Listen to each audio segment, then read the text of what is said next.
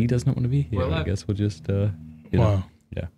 We are live with Joe Heschmeyer. Welcome to Pints with Aquinas. We are going to have a rip-rolling, roaring chat today about all things, period.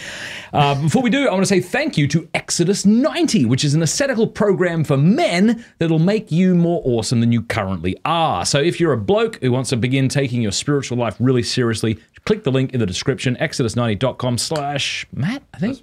/Matt Frad. Yeah, Matt Frad, that's it. They even have an Exodus for Lent. So if you're 2 weeks deep into Lent and you're aware that you're just failing, you don't have to keep failing. You could do Exodus Lent. You don't have to do the cold showers or the no alcohol, but it's still quite rigorous. So check it out, exodus90.com/Matt.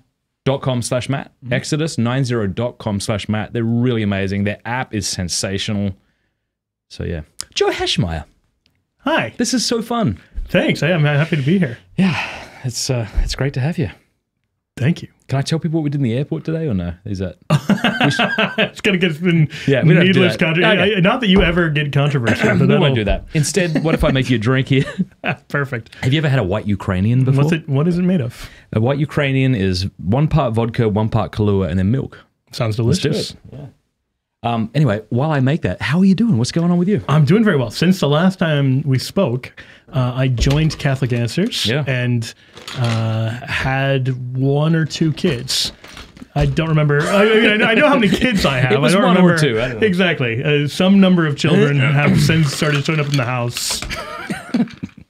Yeah, Jason Everett made this joke because they just kept having kids. Oh, no, actually, that was Jim Gaffigan. That's how funny Jason Everett is. I got him confused. He said something about like leaving peanut butter jars open. They just keep showing up, all these kids. Exactly.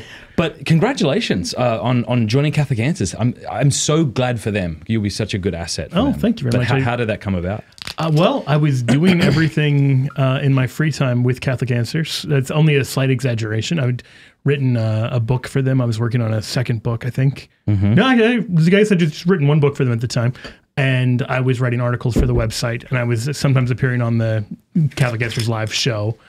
And at some point, they offered to pay me for the stuff I was doing for free, which, as discernment goes, is about as easy as it gets. Like, do you want free money? You didn't have to ask Therese for a rose from heaven for that one. Do you want to be able to do this as your job instead of like moonlighting as a free Catholic Answers volunteer?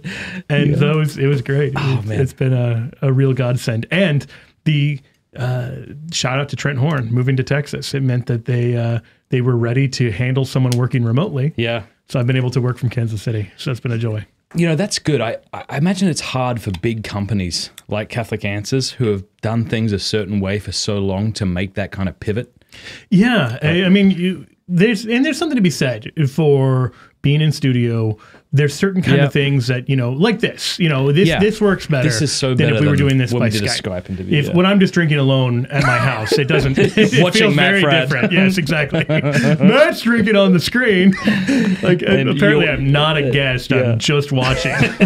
And my wife's like, "Get out of the closet. You have a problem." Exactly. However, if you were drinking in a closet. This is if I was a stand-up comedian, this is a joke I think I would totally milk. That was good timing with the verbiage. Thank you. Yes, with the milk. Ice fishing. Ice fishing is sitting in a closet drinking, but you're an athlete. Yes, but I do it at home and I got a problem. I just learned how ice fishing works. I was just up in Wisconsin. I did a parish mission. Neil, you're going to have to come and get it if you want it because... And you might have to stir it with your finger. Sorry. I got a pen. We can do that. You'll find something. One of the guys talked about catching a sturgeon. I was like, how often does that happen? He's like, I've been doing it for years. First time. And it was just like, so you just go out there for hours and just sit in a shed with a heater and drink beer. And he's like, yeah. That's beautiful. I think I see the appeal of the sport now. Yeah. If you like cold weather and beer. Glory to Jesus Christ. Now and forever. Amen. Yeah, I don't care what they say. This is a great drink. It really is. But I learned, because I remember I would have some of these white Ukrainians, and then I couldn't sleep. And then I realized, of course, it's coffee liqueur. Like, there's definitely caffeine in this. So after this one, it's just going to be straight vodka. for health reasons. Exactly, for my heart.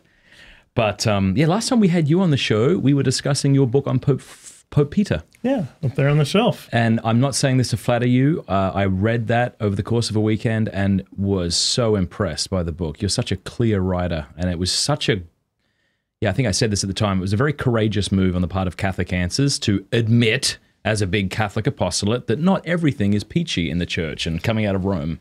But you did it in a very balanced and Catholic way, I thought. Oh, thank you very much. And yeah, I think it's one of those things, we talked about this earlier this afternoon, where it's like, well, someone's going to talk about it. And you might as well have people who are level-headed and charitable. And hopefully, we certainly are striving. We're not trying to just get clicks. We're trying to give a fair and charitable presentation that takes the warts and all seriously. But I think that's the Christian way. When someone's getting ready for marriage, you don't just say, oh, here's a Disney book that ends with happily ever after, and you're going to love it. You have to find a way to both present all of the obstacles and the dangers and the troubles that they're going to have, and still end with that, but it's worth it, because the joys are beyond what you would ever know. My wife, this may tell you everything you need to know about our marriage, refers to marriage as martyrdom on an installment plan. That's lovely. Yeah, or Thanks, wife. Exactly, sandpaper ministry. But it is that, like, it's going to be harder and better than you would ever have expected. So true. And that's what it is to be Catholic. Well, to that point, the Eastern marriage ceremony, where the groom and the bride are given crowns, we tend to look at that and think this means they're the king and the queen, and that is true, but the deeper meaning is these are the crowns of martyrdom. Yes. C.S. Lewis has a beautiful bit about that, and I think Mere Christianity, where he talks about how the crown in marriage is the crown of thorns. And for some reason, when the thorns show themselves, I act as if this is completely unfair. Yeah. Do you know what I mean? It's like intellectually I get it, but when it actually happens, I'm kicking and screaming. What? There's a downside? There's obstacles? There's difficulties? Yeah. Who knew? I know. And it really is like, well, what did you expect? I guess that's true with pain in all forms of life. It's easy to sit in your armchair and drink your white Ukrainian and think different things, Yes. But then life happens and it's bloody hard. And, I think that's kind of the appeal of Jordan Peterson.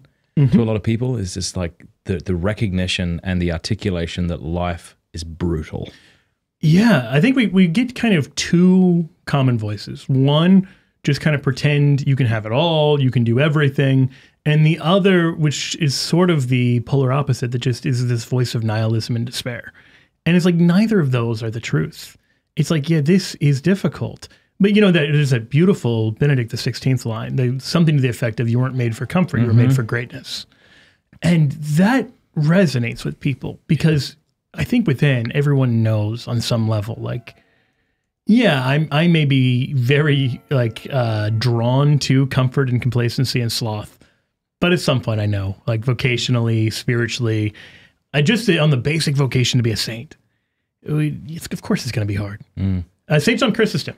While I've got your ear, St. John Chrysostom has a great homily on St. Peter and his denial of Christ. And he points out that he is denying Christ while warming himself by the fire. Yeah. That here, he's just said, I'm willing to go and be tortured and killed for you, Christ. And then he watches his Lord get arrested and imprisoned. And he goes and warms himself up because his little hands are getting too cold. And he's not able to do the small penances, the small sacrifices, the small self-denials. So of course he's going to deny Christ. Was that Chrysostom's point, that he couldn't do the small? I think so. As I mean, it's spot on for sure. Yeah. That here he is, like, when he should be like charging after him, or at least girding himself for the fight, because he's already like fought and failed once. He's already denied Jesus once by this time. Yeah. Instead, he goes and just like warms himself up because he's feeling a slight bit of discomfort. And that's goes right back to our blessed Lord's words. If you're faithful in small things, you'll be put in charge of larger things. And it's why the Exodus 90 thing has cold showers. Yeah. Because all of those things that are really miserable, if you don't do those, it doesn't have to be that specifically. Yeah. Jose Maria has a great thing on good interior mortification. And it's like smiling at the person you don't want to smile at. That's very holding back on the joke you want to tell. I'm really bad at these things. And so these are like the things where I'm like, oh yeah, like, I can't pretend I'm ready to be martyred for Christ until I'm ready to like hold back on a cutting remark that is very funny. Yeah. Or even just not always inserting your point in a group of people having a conversation. Which, by the way, no, I'm just kidding. And it's true. Like, I'll be sitting around with folks and I'll just become aware wow, isn't it interesting, Matt, how much you want to interject, how much you want to say, how much you want to be heard. Yeah. And just, that I love that because it's such a humble mortification. Like no one's seeing it, it's just between you and the Lord. It's beautiful. So let's have a long period where the two of us talk now, and everyone judges us. Just silence. Yeah, for 2 hours. When we'll both live by this. Neither of us want to talk. I was going to say one of my friends gave up telling jokes for Lent, but then you said he something about really? inserting yourself into conversations. No, I don't know. Did he really go telling jokes? Yeah, and I was like, that's kind of a weird. Everyone around him now has to suffer with this. The more I thought about it, though, it's kind of like you don't always have to give up things that are necessarily like negative. You can just give up things that are kind of neutral. Yeah, so that's really interesting to me. Yeah, I gave up swearing for Lent. Oh, wonderful. And you probably think you should give up swearing anyway, and you might be right. I've known a lot of Australians, including very faithful Catholic Australians, and I can say this is a different thing in terms of it's very, different vocabularies very culturally accepted. Yeah. I mean, when my wife visited my parents for the first time when we were dating, like she was shocked at how many F-bombs my mum dropped. But it's not in a mean-spirited, harsh, angry sort of way. It's in like a, jokey kind of Australian effing this kind of way. So I actually kind of find it charming. And when people speak like that to me, I see it as a way, like an authenticity shines through, which I appreciate. But I don't think it's the height of Christian virtue. So for that reason, I've given up swearing. And again, nothing to brag about, right? I should be doing that anyway. So now when I swear, I cross myself. So if you've noticed me just randomly crossing myself, that's because I just dropped something. Yeah. Excellent. Well, it's baby steps. Yeah. I mean, well, look, in the 1920s, I think it was, the British still outlawed the word bloody as an adjective because there was a belief that it was associated with a blasphemy. There's some dispute about whether that etymology is true or not. Meanwhile, in Australia, there was a performer who went by that name as Bloody? like his nickname. Yeah, bloody so-and-so. And so even back then, like 100 years ago, there was a massive cultural difference between what was acceptable linguistically in the UK versus in Australia. That's really interesting. You got a country formed by, former prisoners, and you're going to get a slightly different language. I know, but now we're all just a bunch of losers who follow tyrannical COVID mandates. You've gone back to prison. Yeah, exactly. Etymology. You're a fan of etymology. I am a fan of etymology. Yeah. I was going to ask you that. You can ask. I'll ask you. Yeah. So we were talking today about how saying that something's gay is something that's unacceptable because it sounds like you're making fun of somebody with same-sex attraction and making light of that. And you brought up a really interesting I was telling point. you straight from when I think I was a teenager, maybe young 20s, and I saw a PSA, like a public service announcement on TV, and it was something to the effect of don't call things gay. When you want to criticize them, call them same-sex attraction. Oh, no, sorry. Call them bad. Okay. Yeah, I mean, which, fair, good advice. But as an etymology nerd, it was hilarious to me just because bad comes from badal, which was the old English way of referring to a man who was a hermaphrodite or effeminate or gay. So it was just our ancestors, our English ancestors, so to speak, called things bad because they were calling them gay. And they did it so much that the word they used stopped actually meaning homosexual or whatever. It just became a term for a thing I don't like and thus bad. Funny. And that's what's happened with the word gay. I mean, when my kids read like old stuff and the word gay comes up, it's like, you got to kind of explain what that means now. Because I mean, we had the great irony is instead of bad, it meant happy. It meant, like glad. It was, I mean, gay was originally a propaganda term in terms of its appropriation by the same-sex movement. Like, this is a gay lifestyle. It's, with a rainbow flag. Yeah, absolutely. They've taken refracted light now. Yeah. Cool, man. Awesome. So this book of yours, here's what I think it's about. It's called The Early Church Was the Catholic Church. Could we put a link in the description for Joe, for his new book?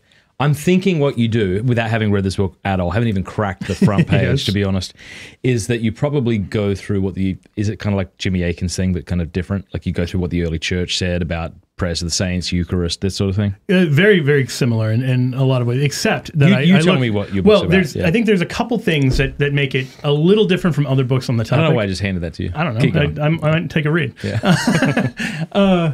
Yeah. Yes. There we go. I'm looking specifically at the first 200 years. And so there's a soft cutoff of about the year 200 AD. And I'm also looking specifically at doctrines on which there was unanimity among the church fathers. Now, you'll find issues on which they disagree with each other. does the book of Revelation belong in the Bible? You're going to find a difference of opinion. What are some others? That there are differences of opinion on? Yeah. Even the nature of Mary's sinlessness, there's some question about that, because at the time, embryology is in its embryonic state, we'll say. It really doesn't exist yet. So there's a lot of confusion about it. If we say Mary is all pure, all holy, well, did she ever sin? What was the state of her body before her soul entered her body, which we now know is a nonsensical question. Those kind of things you'll find even later on. You'll find differences of opinion in terms of the way predestination works. Not in the first 200 years, but by Augustine, you definitely have saints who have differences of opinions on those kind of topics. So I wanted to avoid anything there was doctrinal development on, where maybe things had to get clearer when there was, a process where some people got it and some didn't. I want to avoid all of that stuff and just say, okay, let's take topics that are A, really big, and B, ones that there really is like a Christian position for the first 200 years and much longer than that. But I'm looking at the first 200 years. And so the four that I'm looking at are, what does baptism do? Is it symbolic, or does it actually regenerate you? Are you actually born again in baptism, or are you born again by making a personal commitment to Christ? Second, the nature of Christian worship. And one of the reasons I'm looking at that is because so often we can have these like dueling quotes where it's like, oh, look, here's this quotation out of, but I want to be like, okay, but when they went to worship, is their worship something a Catholic could attend? Is their worship something a Protestant could attend?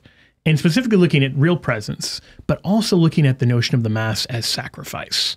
The idea that the Eucharistic sacrifice is like the real thing.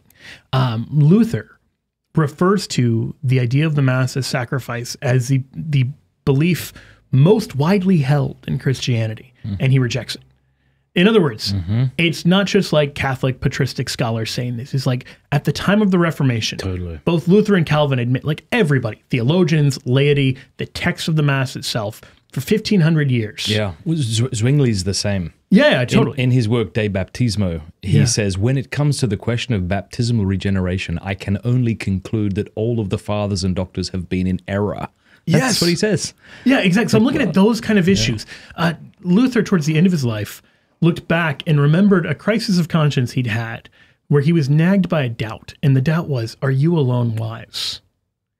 And any Christian should say, hey, if I've concluded X from the Bible and literally everyone else for all time has concluded Y, humility should tell me it's Y. I may not see why it's why. I didn't think of that sentence structure before I got there.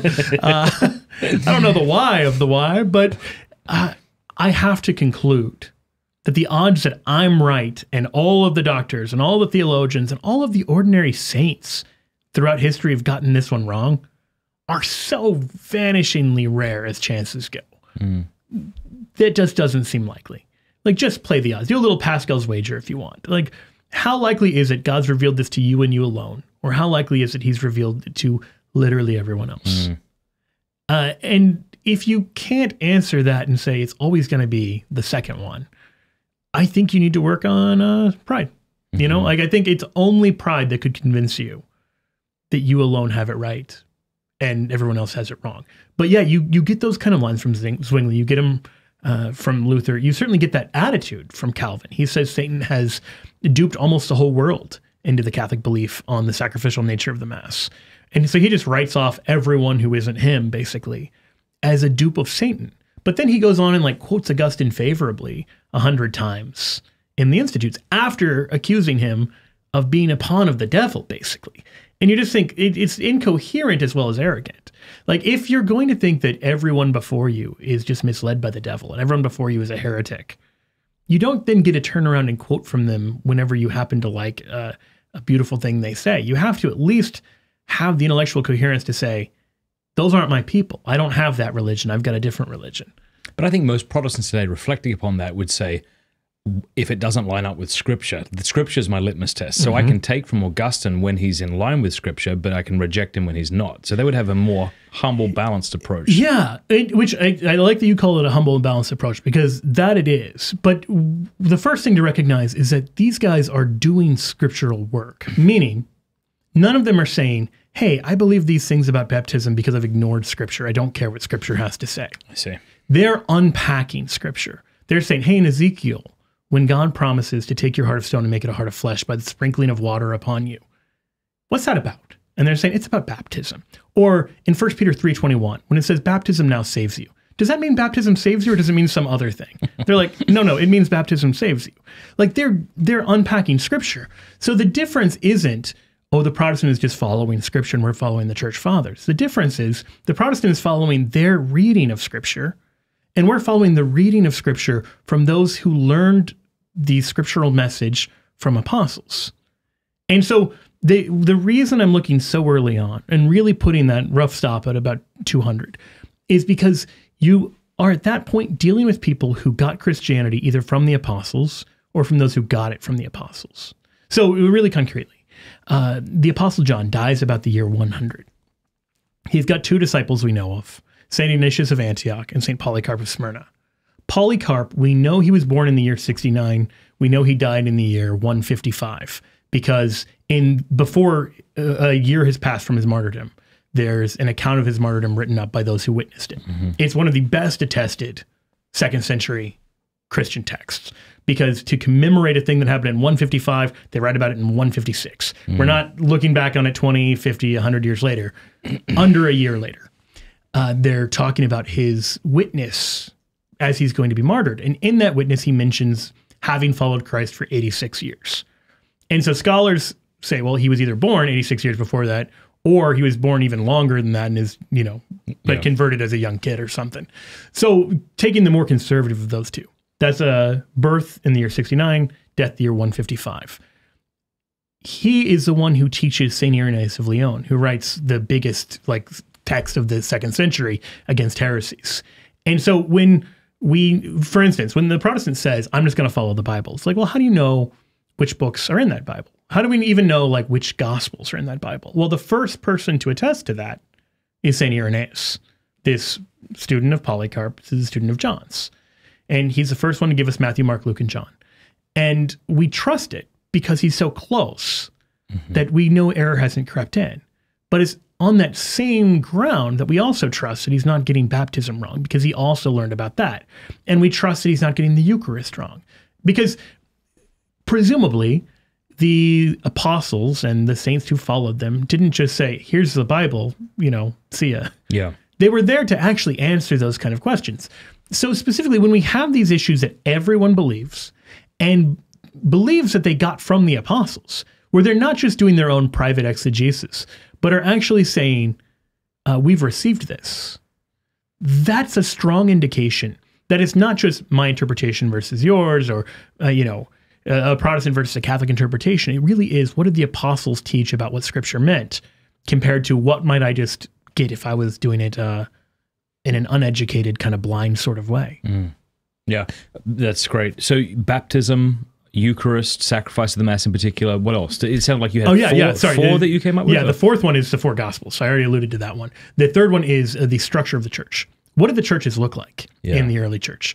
Because you'll often hear this idea that early Christianity was really chaotic and that sometime in the 2nd century, the so-called monoepiscopacy arises. Yeah. Monoepiscopacy just means one bishop per diocese, one bishop per church. And when you go back and read the earliest writings, they're actually really clear. No. You have to have a bishop, presbyter, as we now say priests, and deacons. And if you don't, you just don't have the church. You can have believers, but you don't have the church in the sense the earliest Christians understood that term. So the presuppositions, like Catholics and Protestants usually think of something very different when we use words like church. And I'm saying, okay, let's check those. What did the earliest Christians mean by church? How did they understand it? And you go back and read people like Ignatius of Antioch. Yeah. And there's no doubt, there's no question. And so much so that John Calvin actually suggested that Ignatius's writings were forgeries. He thought Catholics had just invented them. And it was the work of Protestant scholars in the 19th century. That was really, it his letter to the Smyrnans where he said, where the bishop is, there is the church? He says that over and over again. But yes, he says that. Letter to the Smyrnians in chapter 7, he also talks about the Gnostics denying the real presence of Christ and therefore incurring damnation, and that we can have nothing to do with them. He's not trying to argue, hey, you guys should really start taking that John 6 stuff literally. He's saying, here are these people who deny the incarnation. And we can't have communion with them because since they deny the incarnation, they also deny the real presence. That's right. He's using it as a litmus test, and he's assuming his readers get all of that. And you get that later. I believe it's Irenaeus who says, our opinion is in accord with the Eucharist, and the Eucharist is in accord with our opinion. That this notion of using the Eucharist as a proof that the incarnation was real, which is totally backwards from a modern way of thinking. Yeah. Because now we've got a lot of Christians who believe in the incarnation and deny the real presence. Those people didn't exist in the first and second century. Saying the real presence is true, and therefore it follows that there was an incarnation. Exactly. So the argument just works totally upside down from how we would expect it. Yeah. He's taking as a given the thing we now dispute and using it to prove the thing we now take as a given. Wow. Could an Orthodox read that book and be like, yeah, 100%? Or does it get into areas where they might... I point towards, in the bit about bishops, we get into Irenaeus in apostolic succession, and he talks about the role of the Bishop of Rome, and that it's necessary that other churches are in agreement with this church. And so you get the first kind of clear papal claim, or one of the first clear papal claims there. So I think other than a couple pages, an Orthodox person would be like, yeah, right on. And then they get to those pages and be like, yeah, he didn't mean it, and then skip past and go on to the next bit. One of the things I love about Jimmy Akin is that he doesn't make an argument unless he can really show it to be the case. So, for example, when it comes to intercession of the saints, like there was some doctrinal development there. And so I love that that's not one of your things there. Like I like that you're sticking with, here's what there's actually really no disagreement on. Exactly. I wanted to just take, I wanted to take the low-hanging fruit. I want to take the easy stuff. Yeah. Because the ordinary evangelical Protestant isn't just disputing something like, can we call Mary Theotokos? Can we call her the Mother of God? They're disputing stuff that like nobody disagreed about. Or nobody remotely Christian disagreed about in the early church. Everett Ferguson has a work on baptism where he looks at the first 500 years. And he points that he's a Protestant scholar saying everyone's in agreement on what baptism does. That's right. And they're using the same scriptural motifs and everything else, which points to this idea, this is not just some extra scriptural tradition. This is the apostolic understanding of how Scripture works. My understanding, you correct me if I'm wrong, because I did a deep dive into this at one point, that every father who comments on John 3:5 sees it as baptism. That there's no one who disagrees with that. There's no one who takes out an opposing view to that. Which, of course, to be born again of water and the Spirit. Well, you would think, but then you chat with some Protestants today, and they say, well, that's amniotic fluid, and so it's a natural birth, and Which is the understanding Nicodemus seems to have, that Jesus then corrects. That's exactly right. You know, like he's, how can I be born again? Well, that's funny, isn't it? Because even when it comes to John 6, the very thing that Jesus tries to correct is now, in some Protestant circles, a Protestant interpretation. Yeah, absolutely. Because I've heard a good Protestant objection to John 6, which is, look all over the Gospel of John, and people are regularly misunderstanding him by taking him too literally. Yes. John 2, he says, destroy this temple, and in 3 days I'll rebuild it. And people aren't getting that it's a metaphor for his body. John 3, when he's talking about being born again, as we just said, he's not talking about physical I am the vine, birth. you are the branches. Yeah, totally. But in John 6, it works totally the other way around. Well, and that in every, correct me if I'm wrong, in every circumstance where Christ is being misunderstood, either the author of Scripture or those around him correct it. And precisely, because you don't want to say, here's Jesus, here he is being misunderstood, I'm going to let the readers languish in that misunderstanding. Because if you just said, like, yeah, this is how Jesus was misunderstood, no sane evangelist is going to say, good luck, try to figure out what he actually meant. Because you've already, as an evangelist, as a witness to these things, this is capable of being misinterpreted in X way because it was. So either Jesus corrects it, or the evangelist spells it out, but he referred to the temple of his body in John 10. Yes.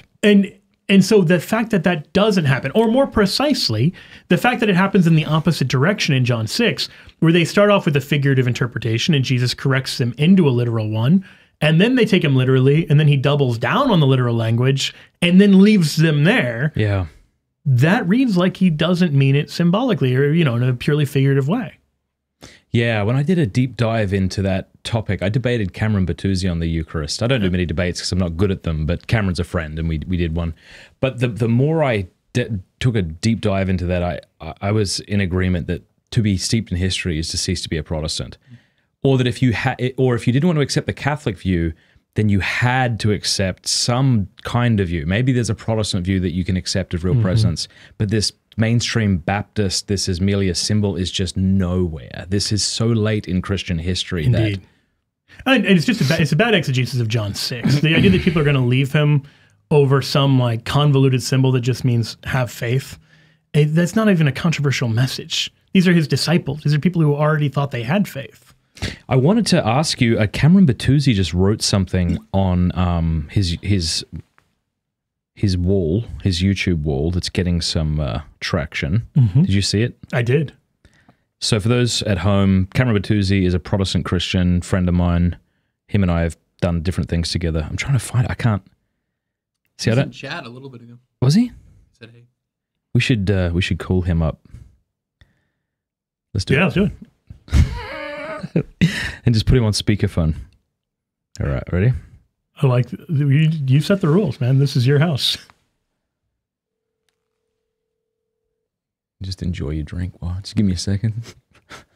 He's probably putting his... Hello, how are you? I'm good. I'm cooking dinner. Do you want to, if I put you on speaker, do you want to be part of this live stream and chat with Joe Heschmeyer? Sure. Do you have time? Yeah, I'm Do you want to call me back when you're done with... Do you want to call me back? yeah, let me call you back. Okay, all right, bye. Yep. It's like terrible for live video. He's going to call us back. He's having Perfect. dinner. But what did he say earlier? Can you look? Yeah, up? I can you recount say it. I remember it pretty well. I don't have the YouTube app on this, but if you look it up, you might be able to read it word for word. Anyway, it sounds like he's questioning Sola Scriptura now. The point that he made is that Sola Scriptura presupposes a closing of Revelation.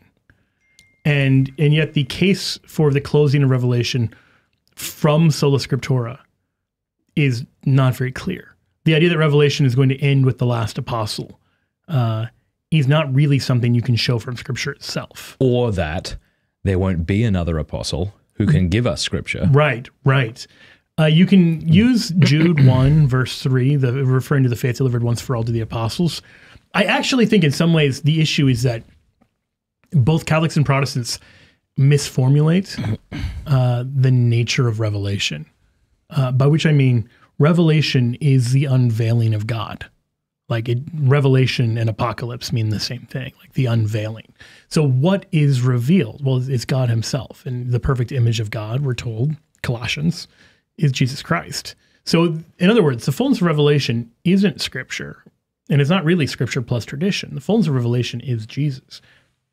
If you've seen me, you've seen the Father. Like, that's all. You know, the great apostolic question. Well, just show us Jesus. Or just show us the Father. That'll be enough. It's satisfied. Like, in a way, that's actually right. Like, just to see the face of God is all we've ever wanted as a people, as a creature. Your face, O Lord, do I seek, the psalmist says. So I think in some ways, in the back and forth on Sola Scriptura, we're assuming revelation refers to either a book or a book plus interpretations, or a book plus... But really, the revelation properly refers to a person. Do you have the exact quote there? I just texted it to you. Oh, did you? Thanks. I heard a ding.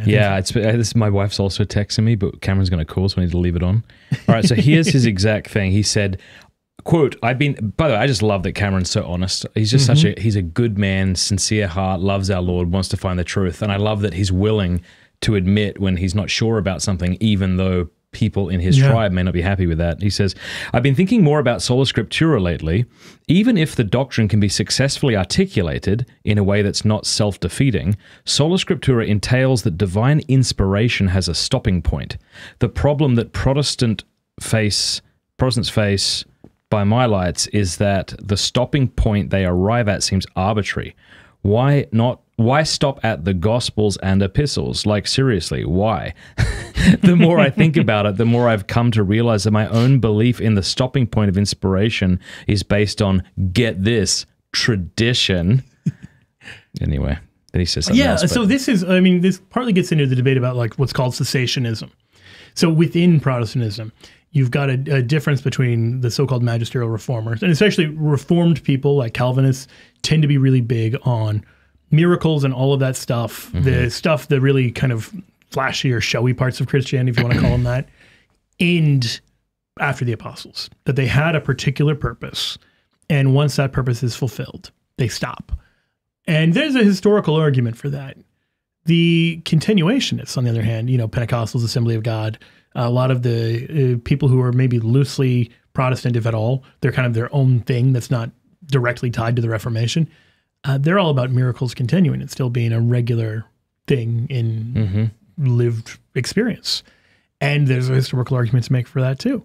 And it's significant that if you were to just read the scriptural texts alone, if you had never seen any of society after the first century, and you're just like in space or something, and someone gives you a Bible, and you read it, and you're reading about all of these, apostles and wonder workers and all this stuff, you would probably expect to land and see apostles and wonder workers and everything still walking around. And we don't see that. And there's a good argument to be made for why we don't see that, but it's not an argument to be made from Scripture itself, because the Scripture itself doesn't say which things are meant to last and which ones aren't. I actually kind of refer to that in the book, that the problem a lot of Protestants run into is they're trying to reverse engineer what a church should look like by reading the scriptural data. But they're not really just taking the scriptural data. They're taking the scriptural data in light of history, in light of like some small T traditions. And it doesn't work because the New Testament is being written to the church. It's not giving a blueprint for the church because the church is already there. So the best we can do is say, this thing was referred to, this office or this role or this ministry is referred to, and then we still don't know from the scriptural data alone, is that meant to be an enduring thing, like the diaconate, or is it meant to be a first generation thing? And, like when, for instance, St. Paul in 1 Corinthians, he talks about like administrators and stuff. Yeah. Is that a holy order? No. But how would you know that from scripture alone? Were you Catholic growing up? Yes and no. Did so you? Yeah. We were Sunday Mass goers, and we took faith very seriously, but I was born in 1985, and this period was not exactly a golden age for Catholic catechesis. And so, the homilies were really a good encouragement to be nice. But for doctrinal formation, we discovered Protestant radio. And so we were probably the only family on our block that both believed in the real presence of Christ in the Eucharist and the rapture. And so, we were ready. Yeah. But it didn't come. So, I mean, a lot of the stuff I do now is like Catholic Protestant engagement. And it's not born out of like an animosity towards Protestantism. I have a deep love and respect for, and a real appreciation for where a lot of these people are coming from, because I've been in a similar, so in a lot of ways, like I had a journey like conversion to just be like, oh, actually the Catholic Church has a different view on this, and that view makes more sense than the view that I always heard. There's a lot of dispensationalism in the water, but then you're like, oh, that's just like a crazy idea an Anglican came up with in the 19th century. So when did you have a kind of reversion, or were you always sort of Christian and just came into a deeper understanding of it? Well, in addition to all of that stuff going on, of like trying to make sense of theology, there was also like the normal draws of sin with high school and college. But my freshman year of college, my RA, he's now a priest, Father Andrew Strobel. I would regularly buy these really bad cars for like, literally, I think one of them was $600, and they'd last like a couple months. This was not a good financial strategy, but God worked through it, because he would drive me we lived near each other in Kansas City, and he'd drive me to our college in Topeka, Kansas, which is like 75 minutes away. And I would pepper him with questions about Catholicism. And often, like, kind of a question is maybe too polite of a word. I would just be like, come on, what's the deal with the church's teaching on? So at this point, are you on the sidelines of the church? Are you attending Holy Mass? I'm attending Mass, but I'm kind of cynical about a lot of Catholic teaching. Like, I believe very firmly Jesus is who he says he is. So I'm very much like convinced of the Christian claim. Yeah. Do not always live like it. Don't understand why Catholics believe what they believe, because I've never heard any kind of coherent apologetic for it. I know a lot of Catholic teachings by this point, but in a really piecemeal kind of way without any of the underlying logic. So it just feels very legalistic. And I start pushing him on all this stuff. And every time he comes back with like a coherent answer. And we were both debaters. So we're able to like go back and forth. You know, the gloves are off a little bit. Yeah. But he's still being really gracious, much more than I was. And so I'd just be like, I mean, I guess I can see why you think that. And by like the 12th time you do that, you're just like, okay, maybe there's something here that I got to take seriously. What year was that? That was roughly 2003 to 2004. Yeah, 2000 was my conversion. Yeah, I'm about 4 years older than you, but I was... So very similar kind of point in life, I think. I was 17. Yeah, I was 18. Yeah. So you were a little quicker. Yeah. Yeah, that's awesome. And so when did you start? Because what was your name? Shameless Popery. Shameless Popery. Yeah, 2009. So that was like 6 years later. At that point, I'm in law school. Throughout college, I was like learning more about Catholicism. I started arguing for Team Catholicism. I had a Presbyterian roommate. We both ended up going to seminary afterwards. Neither of us got ordained. But we were both really passionate about theology. And so I don't recommend this part. We'd just get drunk and debate theology. Nice. Yeah, exactly. In vino veritas. Yeah, exactly. And it was kind of the intellectual thing. I liked the Catholic argument because I could be right. And I bet there are people listening right now who like to use it as a cudgel against their non-Catholic friends or on the internet and maybe don't like take it seriously as a call to sanctity. Yeah. And so then my senior year of college, I start pursuing this same roommate's ex-girlfriend because I'm a good guy. And she is a Protestant and actually takes her faith very seriously. So we get into a lot of Protestant Catholic discussions. And one day she says to me, this stuff you're saying about Catholicism makes a lot of sense, but why don't you live like it? Really? Oh, yeah. It was a gut punch because I had no answer. And what was she referring to? Oh, just like my general life did not reflect the life of someone trying to be a saint. Getting drunk and... Yeah, and chasing women and all of that stuff. Yeah. And it was just like, oh, yeah. And just being also just like being cynical, being like doing anything for a joke. That kind of, even apart from all the big stuff, just having a unpleasant sort of... for laughs, like doing anything for a laugh without any regard to the morality or the decency of it. Yeah. And so it was a real wake-up call where I didn't have an answer. And I don't know if you've seen a threat. I hate being just like dead wrong about something. And so first, like the priest, not a priest at the time, the RA convicted me about the intellectual stuff. Here she's convicting me about like the heart stuff and just not living according to these things I now know are true. And so I start to slowly take this stuff more seriously. I pick up the book Catholic Matters by Father Richard John Newhouse. And it was the first time I'd ever bought a Catholic book on purpose in my life. I kid you not. This is like... Did you buy them accidentally at some point in the past? You said this is the first one you bought on purpose. It's a fair point. I think I'd gotten some books, where people would like gift them to me. But for like to intentionally be like, I like this book. I'd go to Barnes & Noble over my lunch break. Yeah. And I would just read books and put them back on the shelf. Nice. Yeah, exactly. Stand-up guy. But this one was so good, I was like, I need to buy this. Yeah. And it was life-changing. And then it was like another book, another book. And then I, after that point, went to the Diocese of Arlington. I was going to Georgetown for law school. And so I was living, I was living in D.C., but I was dating a girl who lived in Arlington. This same girl who had convicted me. Oh, really? Yeah. This was your friend's girlfriend. Yes. They'd broken up for like a year earlier in my defense. All right, fair enough. I'd gotten the green light. All right. There's a flip in here. Okay. Because another girl had come to visit me on a kind of date and then discovered my roommate and ended up marrying him. So I felt like we were square. Yeah, exactly. Yeah. It was okay. It was even. And I didn't marry this other girl. She ended up going out to work in D.C. I went out to law school there, and she was living in Woodbridge, Virginia. So we go to Our Lady of Angels Catholic Church. She is still Protestant at this point, but I'm like, come with me to Mass. And so she does. And it was the first time I'd seen a really beautiful liturgy. And today I'm like a little more snobby about liturgy. I don't know how beautiful I would even like. I mean, it's in an A-frame church, and I would have probably found a lot more things to be like super judgy about, which, praise God, that kind of cynicism hadn't like set put in its yet, claws as in. it has now. Yeah, hopefully it hasn't still. But like, I'm more aware of like, your amice shouldn't be showing, or sorry, wearing amice, your color's not showing, all that stuff. Yeah. It's an A-frame church. Oh, here's Cameron Bertuzzi. We should probably answer it. All right, everybody. Cameron Bertuzzi's calling. Hey. If I put you on speakerphone, is that okay? All right, Cameron Bertuzzi, you are live on Pints with Aquinas with Joe Heschmeyer. Hi, Cameron. Hey, it's my first time being live ever. Can you put your headphones on and make sure you can hear him okay? Yeah, this is funny. We used to fly you in, but now this is just way easier. But we were talking about the comment you made earlier about sola scriptura. Yeah. And Joe Heschmeyer was thoroughly agreeing with your doubts about sola scriptura.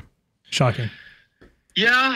I've been thinking about that doctrine and a lot of these other doctrines as well, kind of thinking through my objections to Catholicism as deeply as I can. And I was just, the other day I was reading, and I feel bad because I don't remember the name of it, Scott Hahn's book. Oh, Rome Sweet Home? When you were here, when he gave that to you, I was here with you. Rome Sweet Home, yeah. Okay, Road to Rome, is that what it's called? Rome Sweet Home. Excuse me, we just finished eating. Yeah, so Rome Sweet Home. I was reading through that, and I was reading the section on sola scriptura, and I just I thought about how it kind of seems arbitrary where we draw the line of where inspiration ends. I've been getting some pushback by Protestants on my page, as you can probably understand and appreciate. But it's just something that occurred to me. This isn't like a knockdown objection to sola scriptura or anything. It's just something I was kind of toying around with, thinking about. Well, one of the things I decided to post it. One of the things I love about you, Cameron, is your honesty, that you're willing to say, hey, I'm thinking about this again, and it's troubling me, even though you know that you're going to have a significant contingent of your audience not happy. I love that vulnerability you have. I think that's why people like you so much. I'm like right on the line these days of like, I have people who are like really hoping for me to become Catholic. That's probably like half my audience. And then I have half of the people that like really don't want me to become Catholic. So I'm like right on that line between like both camps. And so you're right, it is kind of intimidating to like post. It doesn't matter what side it's on, if it's pro-Protestant or if it's pro-Catholic, like it's still pretty scary to post anything these days because I'm going to get a whole lot of pushback. Yeah. It doesn't matter what it is. Yeah, no, totally. It's a thrilling journey to watch. Who's this guy that you're with? Okay, so this guy, his name's Joe Heschmeyer. He's a super smart Catholic, but also just a really good guy. I don't know. Sometimes you say super smart, and you're like, yeah, he could be smart, but like an idiot or like a mean person. But he's not. He's very smart.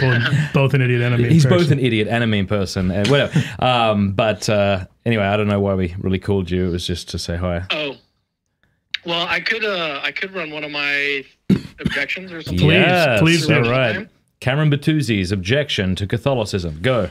The objection is, and I'm hoping that I can find an answer to it. I've talked to Trent Horn a little bit about this, and he thinks that the two can be made compatible. So the objection is basically based on the doctrine of annihilationism. So I became convinced of this doctrine, or I lean toward it, I'll say that. And it happened several years ago at this point. I was actually in I was in a debate with an atheist. And the atheist was basically assuming eternal conscious torment, the traditional view, in his argument. And so I was like, well, no, there's these other doctrines that you might hold if you're a Christian. Right. Anyways, the story behind it is not super important. Like, I'll cut to the chase. Okay, here's the question. Is Catholicism compatible with annihilationism? Because if it is, then that would be a sort of stumbling block out of the way for me. So what, in your view, are those two compatible, or are they like, if you're a Catholic, you've got to believe the traditional eternal conscious torment view? What's your view on that? I don't know if can you hear me all right, Cameron? I can hear you well enough. Okay, cool. I think a lot depends on what you mean by annihilationism, by which I mean, I don't know if you've read any of C.S. Lewis's stuff on this. When he talks about hell, one of the images that he uses is of a log being burnt in the fire. And a log that's been burnt up in the fire is still a log. When you see that ash heap, it is in some sense the log, but it's unrecognizably the log. In other words, if there's some like person you really like who goes to hell, if you were to see them, they would not be the person you really like, because everything you really like about them is in some ways the working of God's grace. And deprived of that, you just don't have the person in the sense that we're imagining the person. So in the eternal conscious torment view, the mistake I think both sides are typically making is imagining a person with all of the things that make them good and decent and lovely in hell. And that's actually incoherent, because the things that make them good and decent and lovely are through the participation of divine grace and the divine indwelling and everything else. And those are the very things that they're saying no to in being damned and in damning themselves. They're rejecting all that is good and decent and wonderful about them. So do you have a person in the sense that like both sides are anticipating or imagining? I think we have to really explore like what that means. So I don't know that you could have a total annihilationist view that like they simply cease to be in any way, shape, or form. But I also don't think you have the view where they, in the sense that we think of them now, are just like in hell. In the same way that it kind of, well, not in the same way. In a flip side, think about like St. Paul in 1 Corinthians 15 when he talks about the bodily resurrection. It's not true that we're just like disembodied spirits forever, but it's also not true that we get our bodies back in the senses that we have them now. We get our bodies back in some unimaginably different way that he compares to like a seed that becomes a plant. And so the negative of that is like the, popcorn kernel or something that is totally, it's no longer what we're imagining it to be, but it is still that thing in some sense. You can't see it, but I'm nodding my head. Yeah, because is your primary objection that it would be an unjust thing for God to punish someone eternally? Nope. Okay, because prima facie, I feel that way. Like I just feel it. It just seems insane that someone could, whatever, See, I've heard a really good I've heard a really good traditionalist defense of that from a guy named Jerry Walls. I've had him on my show before. And C.S. Lewis kind of said something along the same lines. So here's the idea, is that when you go to hell, you're not in a situation where it's just like impossible to sin anymore. And so if you continue to sin, then you're kind of like continuously racking up punishment points, so to speak. So it's like you could, in principle, continue to sin in hell and continue to deserve more and more punishment. So it's not that you're receiving an infinite punishment for a finite crime. You're receiving finite punishments for finite crimes, and that process goes on infinitely. Can I suggest an alternate view, Cameron? Yeah, go ahead. Rather than thinking about it in kind of the penal way that seems almost legalistic of like, well, how many years do you get for, blasphemy or something like that? Yeah. We are made in such a way, and we could only be made in such a way that our happiness in its deepest and fullest sense can only be found in the enjoyment of God. That you want goodness. Everyone who's ever lived wants goodness. And there is one, and there can be, by definition, only one infinite good, and that's God. And so if we who have this infinite hunger for good, and I think that's demonstrable, try satisfying yourself with sin, try satisfying yourself with worldly pleasures, and it stops being fun. You want something more. It's not satisfying. Like there's a reason alcoholism exists. There's a reason escalation and sin exists. It's because like that hit you got last time no longer does it for you. That's the nature of something metaphysically true about us at an interior level. Not God's punishing you by making the second drink not as much fun as the first drink. No. The way happiness works and the way our metaphysical hardwiring works is our orientation towards good needs higher and better good. And the more we try to satisfy it with lower goods, the less we're actually happy. Like the person who's totally given themselves over to sin is less happy than the saint in every case.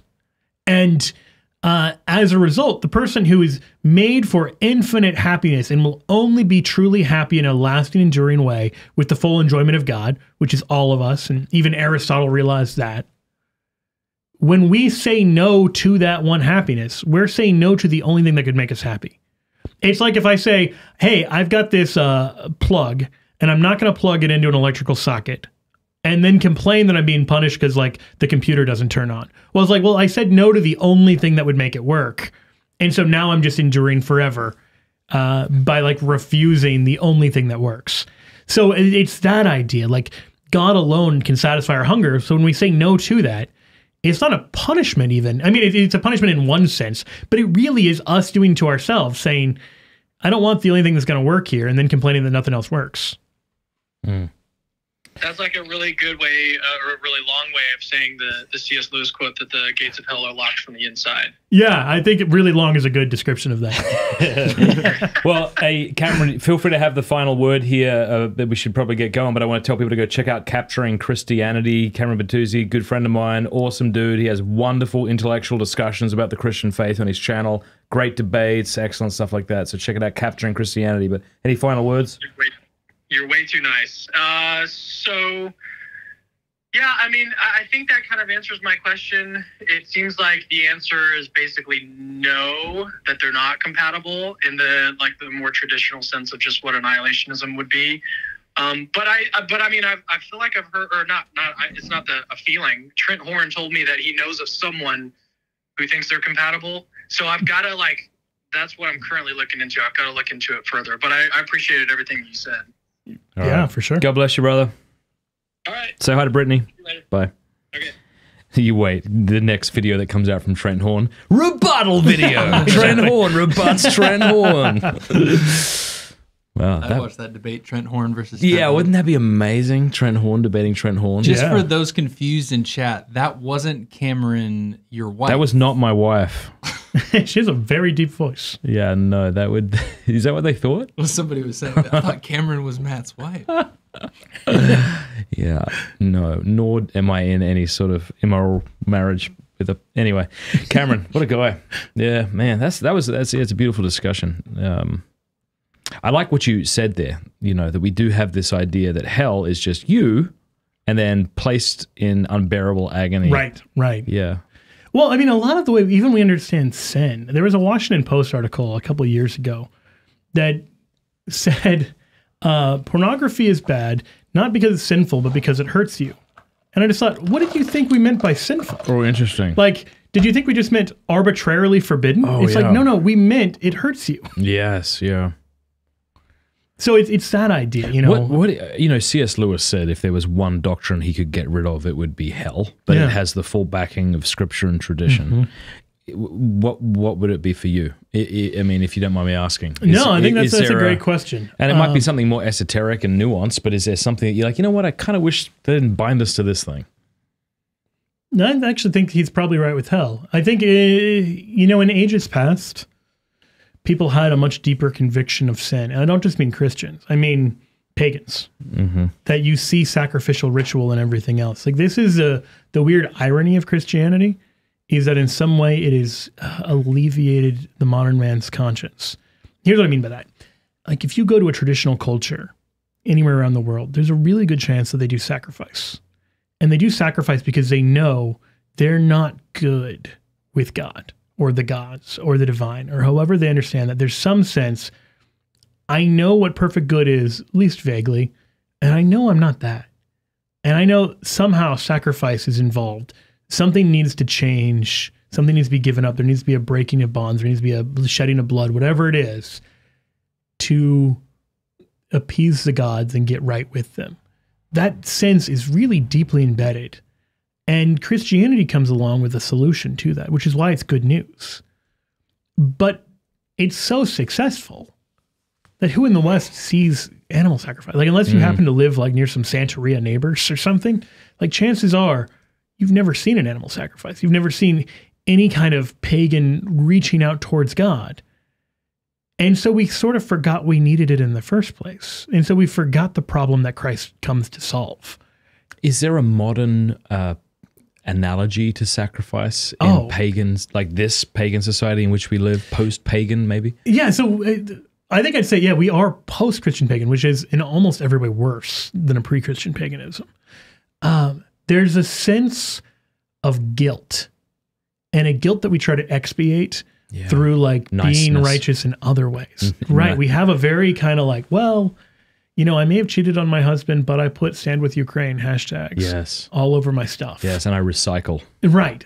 And so, and I don't just say that to mock it. I also say that to say there's a moral thing going on there that may actually be God at work in the life of that person, because they're showing some sense of I need to be better than I am.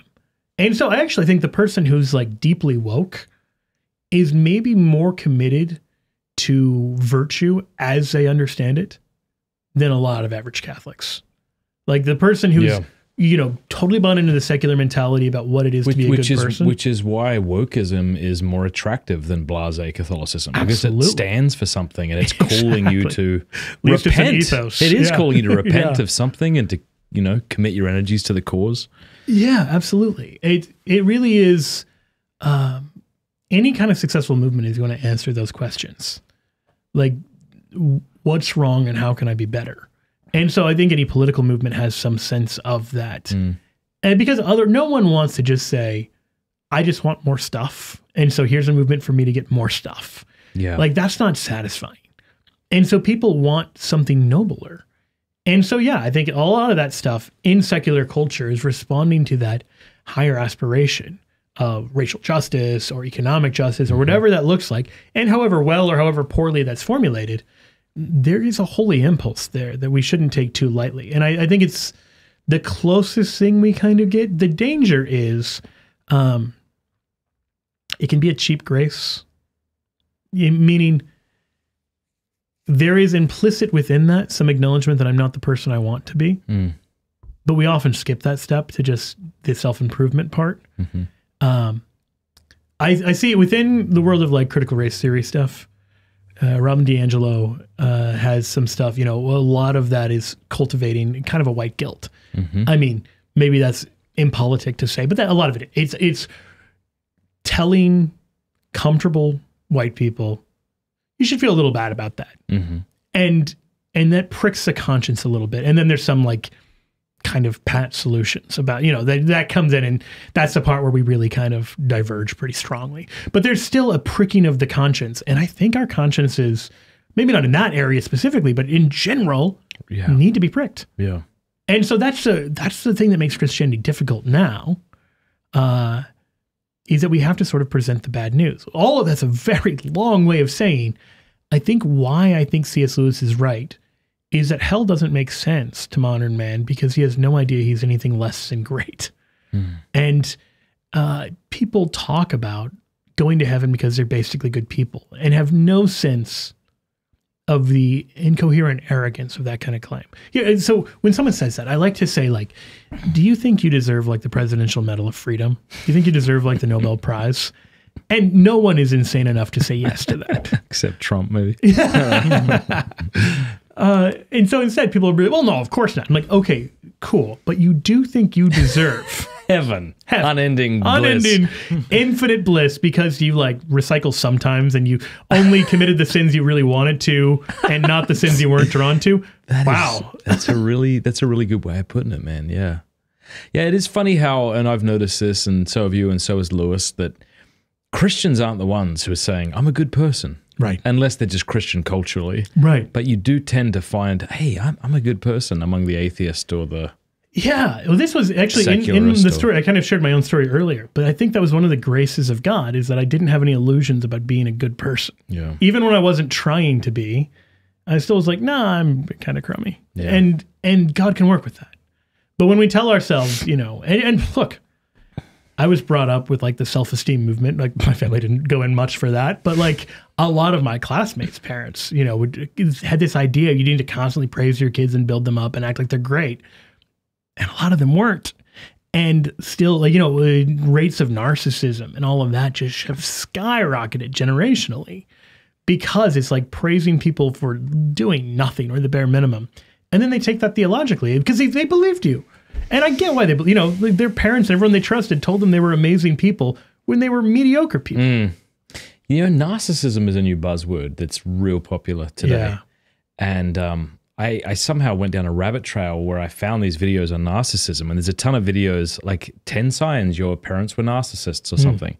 And I just thought, ooh, like I get to watch a video that tells me I'm a victim and that my parents suck. I'm not sure if was the video just like a mirror you could gaze into or like a pond you could stare at your reflection in? Well, it's just like I just wonder what we mean by narcissist today. It seems like such an elastic word that's come to mean so many things. And it also makes me wonder too what sort of things we're doing today as parents that our kids are going to look back and scoff at us at. Totally. Like there's no objective standard, my wife and I are always joking about this. Like, which of these things are going to like help our kids be saints, and which ones are going to end them up on the therapist's couch, or both? Yeah, exactly. That's the thing, man. Because kids will, and just human beings interpret things, even well-intentioned things that could end them up on the therapist chair. I don't know. For me, I just think I want to know what the early church said, and I guess as I've kind of like grown in my Christian walk, and I've begun to kind of convert my mind in certain ways towards more kind of gospel teachings that at one point I dismissed, right? Maybe that's fornication, sodomy, or even other things like the husband being the head of the house, and how Christians are so quick to dismiss that. What they'll say is, well, yes, but what does that mean? It means the husband has to die for his wife. Who has it better here? Right. And that's a true statement, and yet it was used to dismiss the awkwardness of something we're not willing to hear in our modern society, right? So my point is, as I've come to kind of accept this more and more, I'm like, you know what? I just want to be docile to the teachings of the fathers. And so speaking of John Chrysostom, I mean, he's unreal when he talks about Ephesians 5 and women and husbands. And then also he's got a whole sermon on how to choose a good wife. Yes, actually, so part of that sermon is the back of our wedding cards. Okay, would you remember what it was? I can't quote it, unfortunately, but it was just about like when you find the right woman, like what to say to her. It's a beautiful passage. It is so beautiful. I find the early church fathers more relatable than modern Christian writers. Yeah. Even Thomas Aquinas, who's writing in a very different style. But if I'm just going to read someone to plainly tell me something, you just can't go by the fathers, You can't go past them. Even in his sermon on Ephesians 5, he's got this great advice for husbands. He says, never call your wife just by her name. Always say it with some endearing term. And he gives you examples, my love, my beloved, things like this. What a beautiful bit of advice from a monk. Was he a monk? In the 300s, who became a bishop. Yeah, exactly. I mean, it's pretty amazing. Yeah, there's something very profound. There's such a radical embrace of the beauty of married love, and he takes it seriously. That's one of the things that's really striking about the church fathers, is on the one hand, they are totally clear that they view celibacy and virginity as higher states than married love. And on the other hand, they cannot praise married love enough. Yeah. And when you see that, it's really, oh yeah, of course it makes sense. It's not good versus bad, it's good versus better. And the good is so much better than the world makes you realize it is. Because, now we don't really have a place for virginity or celibacy in our culture, and we don't think marriage is very good, and we don't think singleness is very good, and we're just unhappy. Yeah. And it's like, okay, we're not doing something right. And so to see that kind of recognition of the beauty of this vocation, yes, it's transformative. Even, what is it, Aduxoria? Was that Origen's thing to his wife? I'm not sure. He has like a thing, and some of it's very beautiful, some of it's kind of weird. Was this before he castrated himself? Or? Good question. Well, maybe I want to say it was Origen. I may be totally wrong about that. But you just see this stuff where they're just like these profound insights about married life. And like you said, St. John Chrysostom's a great example because he gets those little details right in such a way that it's very appealing. Well, he also has this great thing, right, where he talks about how the house is not a democracy. There's not two heads. That doesn't exist. The husband is the head. The wife should not stubbornly contradict her husband. But then he says things to the man where he is, what are you to do if she belittles you and makes fun of you? Doesn't matter. You love her. You do your duty. You make her submit to you the way Christ made the church submit to him, not through threats or through being a tyrant, but through humble service and love. Yeah. I mean, it's just beautiful. I'd find it difficult for anyone in the church to really object to him. Yeah. But what's so funny is we hear this and we object to it with our modern sensibilities. And who are we expecting to answer the question? Modern society? Modern society doesn't know what a man is, or a woman is, or what marriage is. So, no. Yeah, you look at the divorce rate. Actually, the stat that I think is most interesting are what are called happiness studies. And all they do is ask people if they view themselves as happy.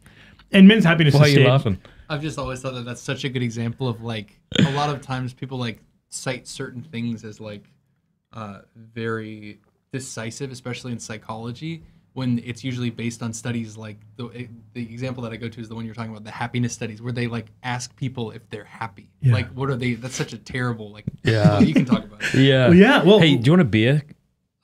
Sure. Yeah. These are really good. These are really good beers. They're good job, Neil. You're welcome. Who cooks for you? Feels like a very loaded... Oh, that's what it's called? What does it even mean? Who cooks for you? I thought you were trying to trap me on the Ephesians 5 stuff. Okay, it's my wife. I'm a terrible cook. What do you want me to say? Hey, I know you don't know who John Henry is, friend of ours. I've watched a little bit of that episode. He's just my favorite person. But one of my favorite memories of John Henry is I went into his house, and just so everybody knows, he's like this big hunter guy, very manly in all the kind of traditional ways. And I'm in his house, and his wife and kids have been gone for a week in Minnesota, and the place is just a bomb. And he says very unironically, "Do you know how to use that?" And it was the dishwasher, just loaded. I'm like, I mean, yeah, you put the soap in, you press the button. Yeah, I don't know how to do it. Could you do it? Sure, I'll do it. Which I think is only okay because he hunts literally all of the meat that his family eats. Yeah. If he was just a slob on the couch refusing to use the dishwasher, that's not okay. Yeah. And you know what? I give a lot of latitude to couples as they kind of navigate those duties. For instance, my own dad, I think my mom's okay with me saying this on we'll see. A YouTube channel that gets a lot of views. Let's see. My dad, a much better cook than my mom. By her reckoning, by ours, by, No, for sure. And there's just different temperaments in men and women. Right, and he likes it. And she didn't like it. So, the duties in the house didn't line up for, like, Leave It to Beaver. But there was a clear sense of, like, the two working, like, true complementarianism, where it's like, you do this, I do that, and we help each other. Absolutely. Where it's not just like, go do your thing. Well, I'd be screwed if it was just a matter of you do the male roles and I'll do the female roles. Right. Because I would imagine a more male role is like taking care of the checkbooks and balancing the budget. I'm hopeless at that. Like, just the worst. And my wife's not good either, but she's not as bad as I am. Yeah. And so she does that, Yeah. I think rather than trying to fit into some imagined historical past, or trying to fit into some imagined, like, present ideal. Yes. Just look at the two individuals and say, hey, you do this really well. I do this thing well, or maybe we're both bad at this, but I'm slightly less bad. How can we help each other? And it's like you wouldn't do that with any other. You wouldn't say, hey, well, if you're going to have a company, you better make sure the head of the company only does these things and never does those. That's such a weird artificial set of constraints. Yeah. To put on something as dynamic as human relationships. But we're in a weird moment today. We are. We're in a weird moment where we're all just trying to figure out what the heck is going on. Things are falling apart. We feel like we're free falling. And so I said this to you today when we were in the airport. I give latitude to people on both sides of the spectrum here. Yeah. And maybe I shouldn't, right? But when I hear about another Catholic who's apostatized, or I hear about Patrick Coffin saying Pope Francis isn't the Pope, but he's an anti-Pope. I disagree with Pat Coffin. I don't want the person to apostatize, but I'm like, we're all just trying to figure this out and to pretend that it's really easy. What's wrong with you? It doesn't seem reasonable. It's not that easy. Things are nuts. In the not that distant past, there was a certain amount of sort of a spirit of triumphalism within a segment of conservative Catholicism that I would identify with. I would too. If you've ever heard the phrase biological option. No. So it's the idea of, like, we don't need to tackle the problem of, like, heretical older priests because they're going to die out. Yeah. And then, like, the younger priests are really good. I've heard that recently. And then it's just like, hey, that was never a Christian response because you're not loving those older priests enough to, like, take care of their souls by, like, actually having uncomfortable conversations. Yeah. And it's incredibly arrogant to just assume you know what tomorrow holds because the trajectory of today looks exciting. And if you've read the Epistle of James, he's all about, like, don't guess about tomorrow. And then it turned out tomorrow looked very different than we thought it did. Yeah. And things didn't go on the course that it seemed like they were going to. And that should be a wake-up call to not just assign our own program to God and say, I've got this grand vision for what reform of the church looks like, and therefore it must be God's plan. But to instead, like, do the hard work of, like, I'm going to try to be the saint God wants me to be, and I'm willing to have the hard conversations or do the hard things that need to be done for that to come to fruition. And I don't know what tomorrow holds, and I don't need to because that's not where I'm going to encounter God. I'm going to encounter him here today. We talked about this in the car too, but I think it ties in that the two places the devil wants to take us are to the past or to the future. Because God's the eternal present. So, like, God is here in the moment, in the present now. And so what does he try to do? He try to say, hey, yeah, you look at how you used to be in the past. You should get caught up on that. Or look at how good things used to be way back when and get caught up on like this fictitious past. Or freak out about tomorrow. Worry a lot about tomorrow. Yep. And get caught up in a fictitious future rather than living in reality, living in the present moment. I want to share a little prayer with you from St. Faustina. I texted this to my mate Derek recently, and it's exactly what we're talking about. She says, "Oh my God, when I look into the future, I am frightened. But why plunge into the future? Only the present moment is precious to me, as the future may never enter my soul at all. It is no longer in my power to change, correct, or add to the past, for neither sages nor prophets could do that. And so, what the past has embraced, I must entrust to God. O present moment, you belong to me, whole and entire. I desire to use you as best as I can. And although I am weak and small, you grant me the grace of your omnipotence. And so, trusting in your mercy, I walk through life like a child, offering you each day this heart burning with love for your greater glory." Yes! Like that is it. That's it. Like the past and future need to serve the present. The past, if you say like, here's the thing I need to offer to God, then maybe I haven't given this thing over. Now the past is in service of the present moment. Or like, I think God's calling me to this point in the future. How do I change my life now to better be prepared for that? But it should just be to leave the beauty of the present moment. To be constantly scheming or lamenting or fretting or, all of that stuff. You really miss the joy and the beauty of what God has for you here and now. And maybe that joy doesn't look happy. Maybe it's like, well, a lot of stuff is going really wrong in my life right now, and that's still where I'm going to meet God. Like maybe I'm on the road to Calvary, and I know someone else has been there before and is there now. Like that's the thing we want to run from. Can I tell you a weird kind of thought experiment that I have to help me appreciate the moment? I've explained this to people in the past and they've not understood it. I've already said this before. I haven't heard this before. And I always feel like lonely when people don't understand it. But I'm going to try it again. No pressure. Especially for like sci-fi nerds, they might find this funny.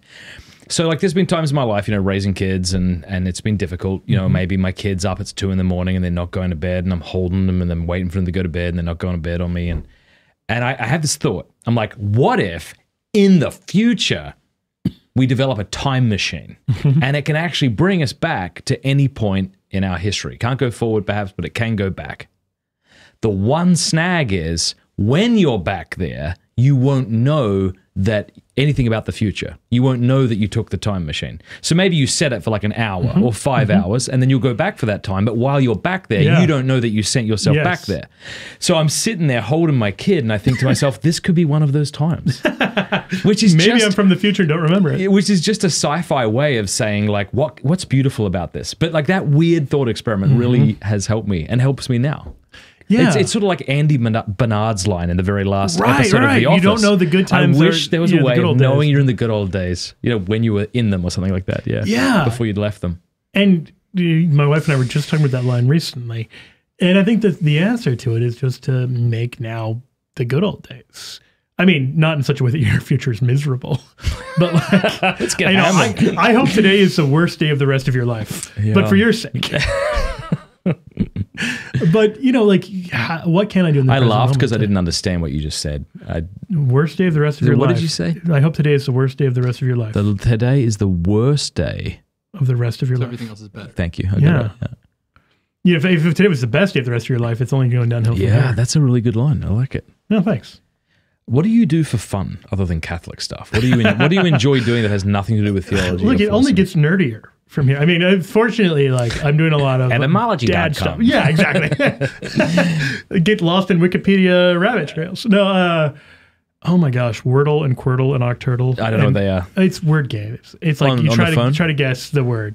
And you don't know what Wordle is? No do you know idea. What Wordle is? Okay. I've heard with words with friends. That was like 10 years ago.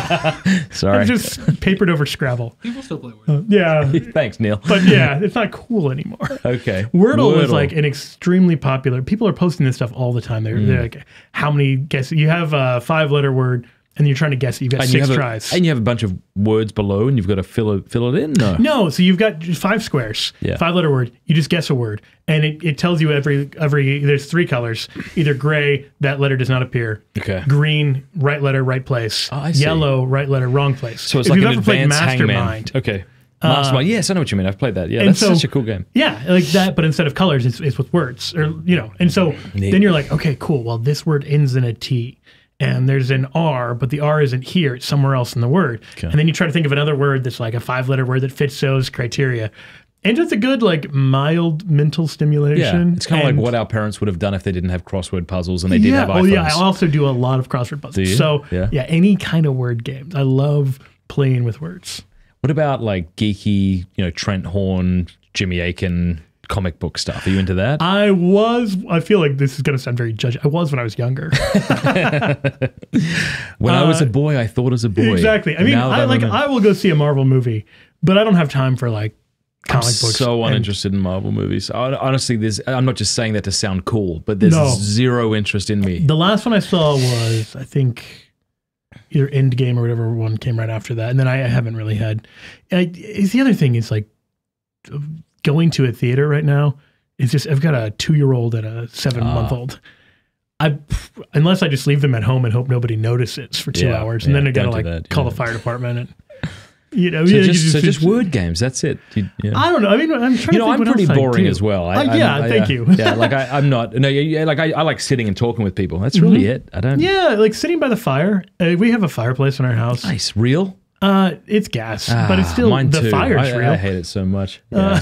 Someone recently said, there's some movement that's saying like you really shouldn't be burning wood. It's bad for you.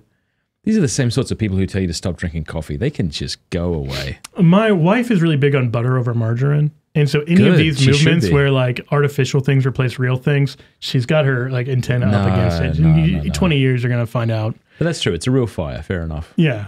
So, just sitting around the fire, talking and, occasionally board games. What's your favorite board game?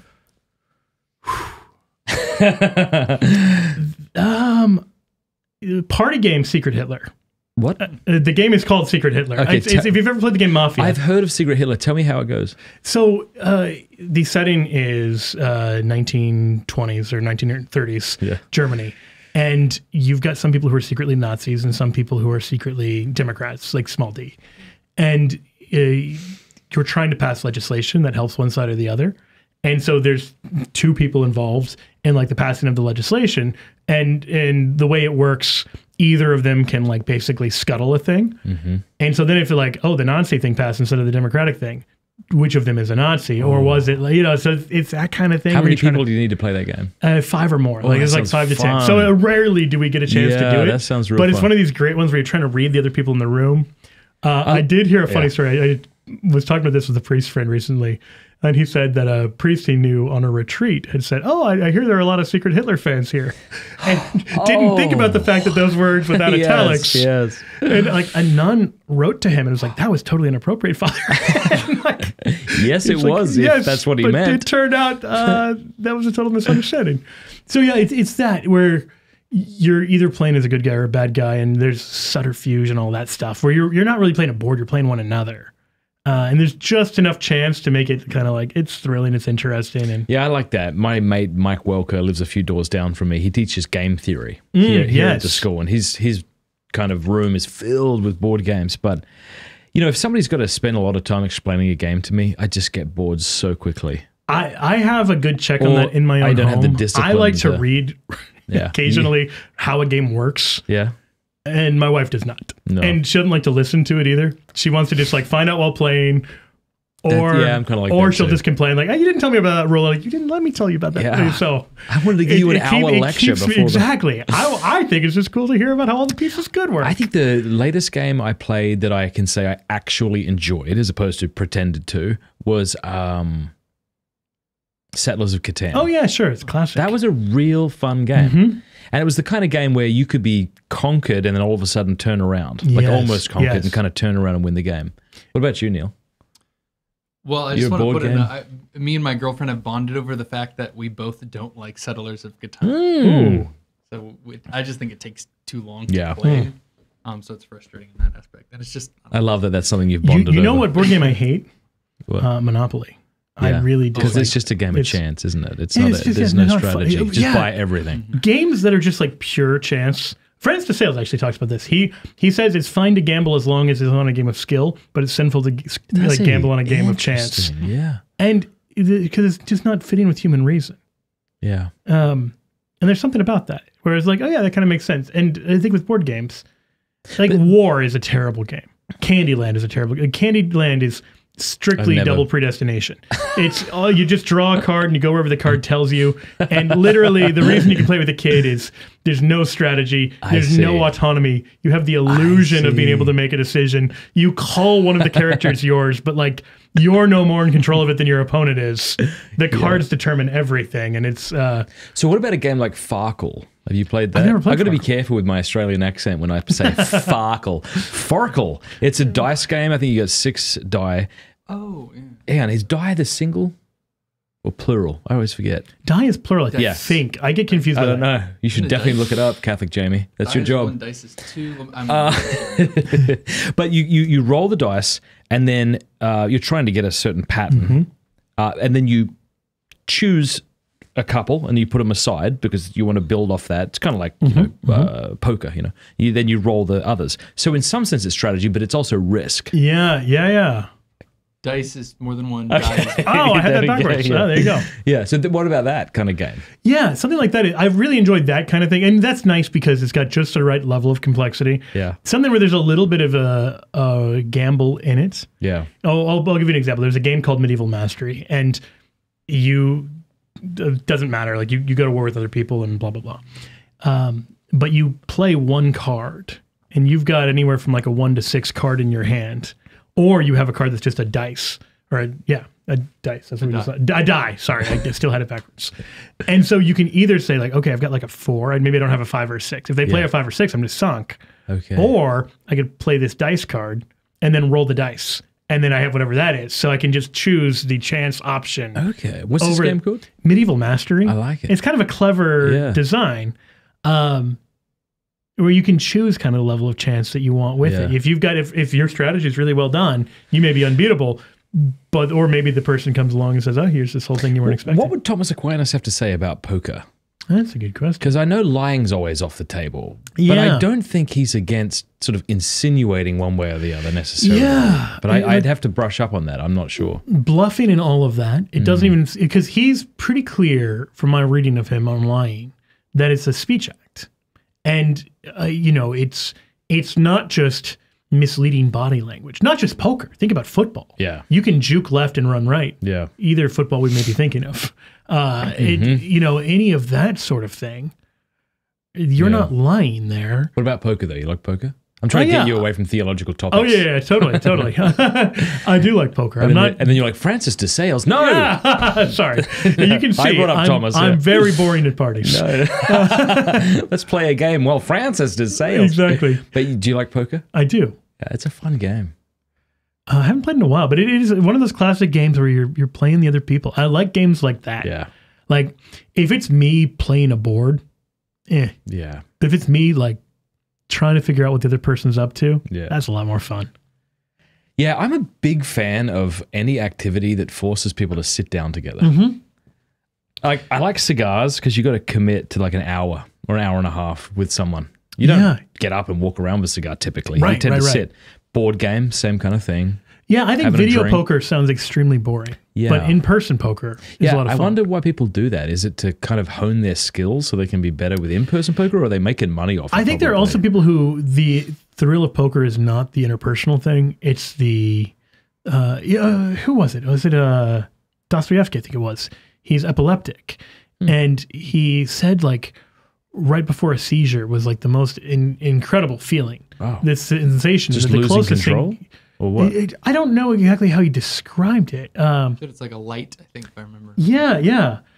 Exactly. That kind of, and the closest thing he found to it was betting huge sums of money he couldn't afford to lose. That's why he became an addict, yeah. Yeah. And so that kind of thing, that's also the hallmark of the addict. You're no longer playing for the enjoyment of the thing. There's an adrenaline rush with like the danger of the law. And that can only escalate. That can only kind of go up.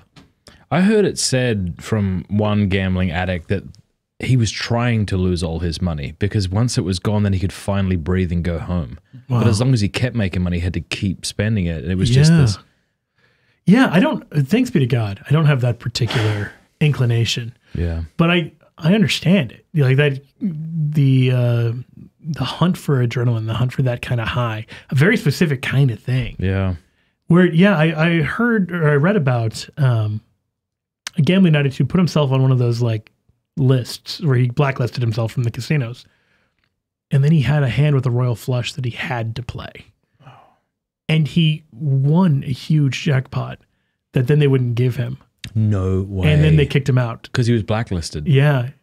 Oh, and so they were happy to take his money after he'd blacklisted himself. But when he actually won, they kept the money too. I mean, it was actually pretty sick and very like predatory. Yeah. But you're thinking like, what were you doing? What were you hoping was going to happen? You know, there's something just so strange about the behavior itself that in some ways is like more interesting than it is bizarre, right? Unjust. Because like pornography is more understandable to me than gambling. It's like sex. You have a sexual drive. Fornication is attractive. I get it. But gambling because well, you know what's interesting is gambling's not about money. And porn isn't about sex. Well, right. So once you understand that, exactly. what you're chasing isn't the thing that seems so obvious. A lot of people who are addicted to porn, it's not about like, the sexual release or something like that. It's about doing something they know they're not supposed to do, and they kind of high off of that. And novelty. The escalation of just chasing. It's what is that called? The eudaimonic treadmill, where you're just chasing happiness and chasing more and more and more and more and more. Mm-hmm.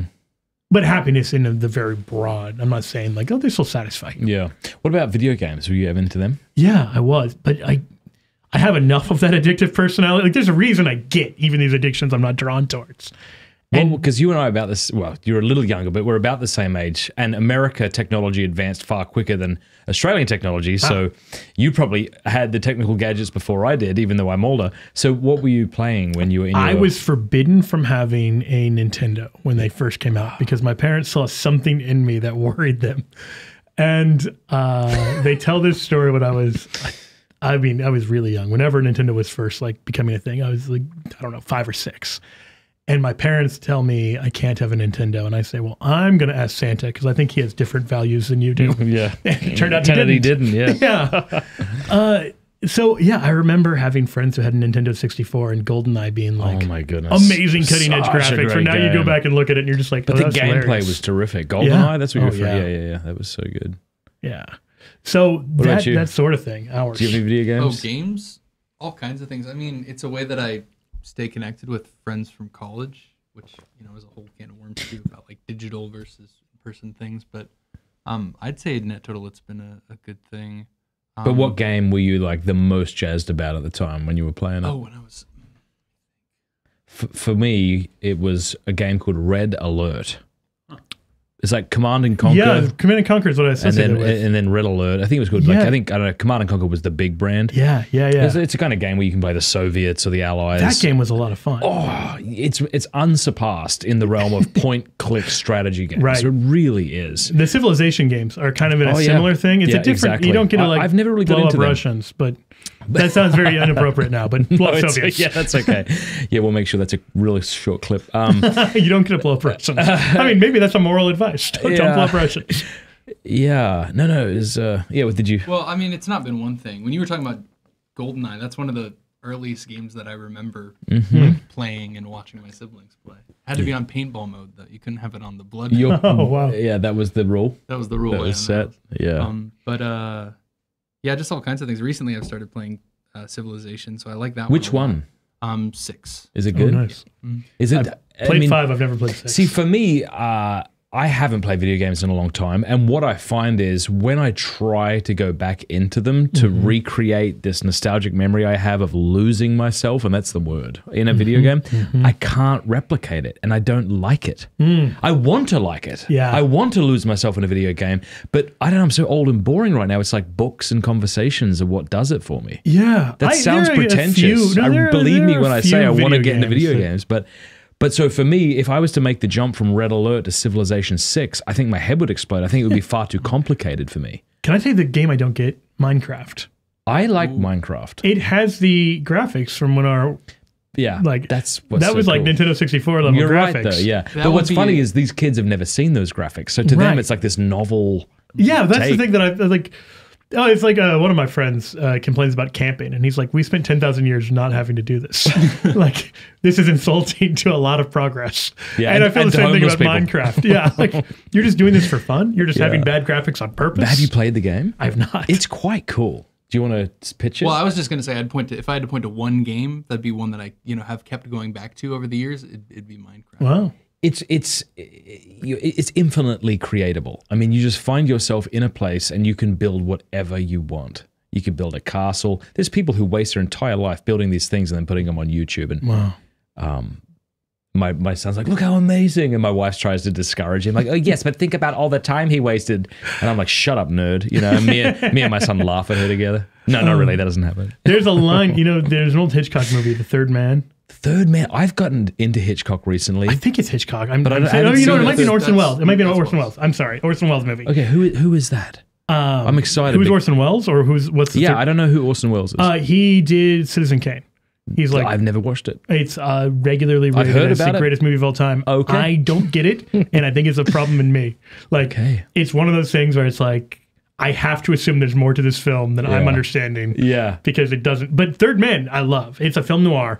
But there's a line in there. What did you just say? A film noir. It's like 40s Detective-y era kind of thing? Is that what they mean like when Humphrey they talk Bogart about? does a lot of those. Okay. It literally means black film. Oh, is that but what it like means? it's like something that's a little like darker. Yep. Now we're like really into that with like, the new Batmans and all that. Like back then it was like a detective movie and everything didn't always turn out hunky dory. It wasn't just like the Bells of St. Mary's. Like there was actual crime and you looked at the face of it's gritty.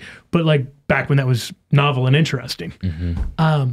In there, one of the characters says, Italy was ruled by the Medici and like had all this bloodshed, and they produced Leonardo da Vinci in the Renaissance. Switzerland had 400 years of peace and prosperity, and they produced a cuckoo clock. And that line has really struck me, and I think about it a lot. Like it's pointing to something really. It's very funny, but it's also like pretty profound.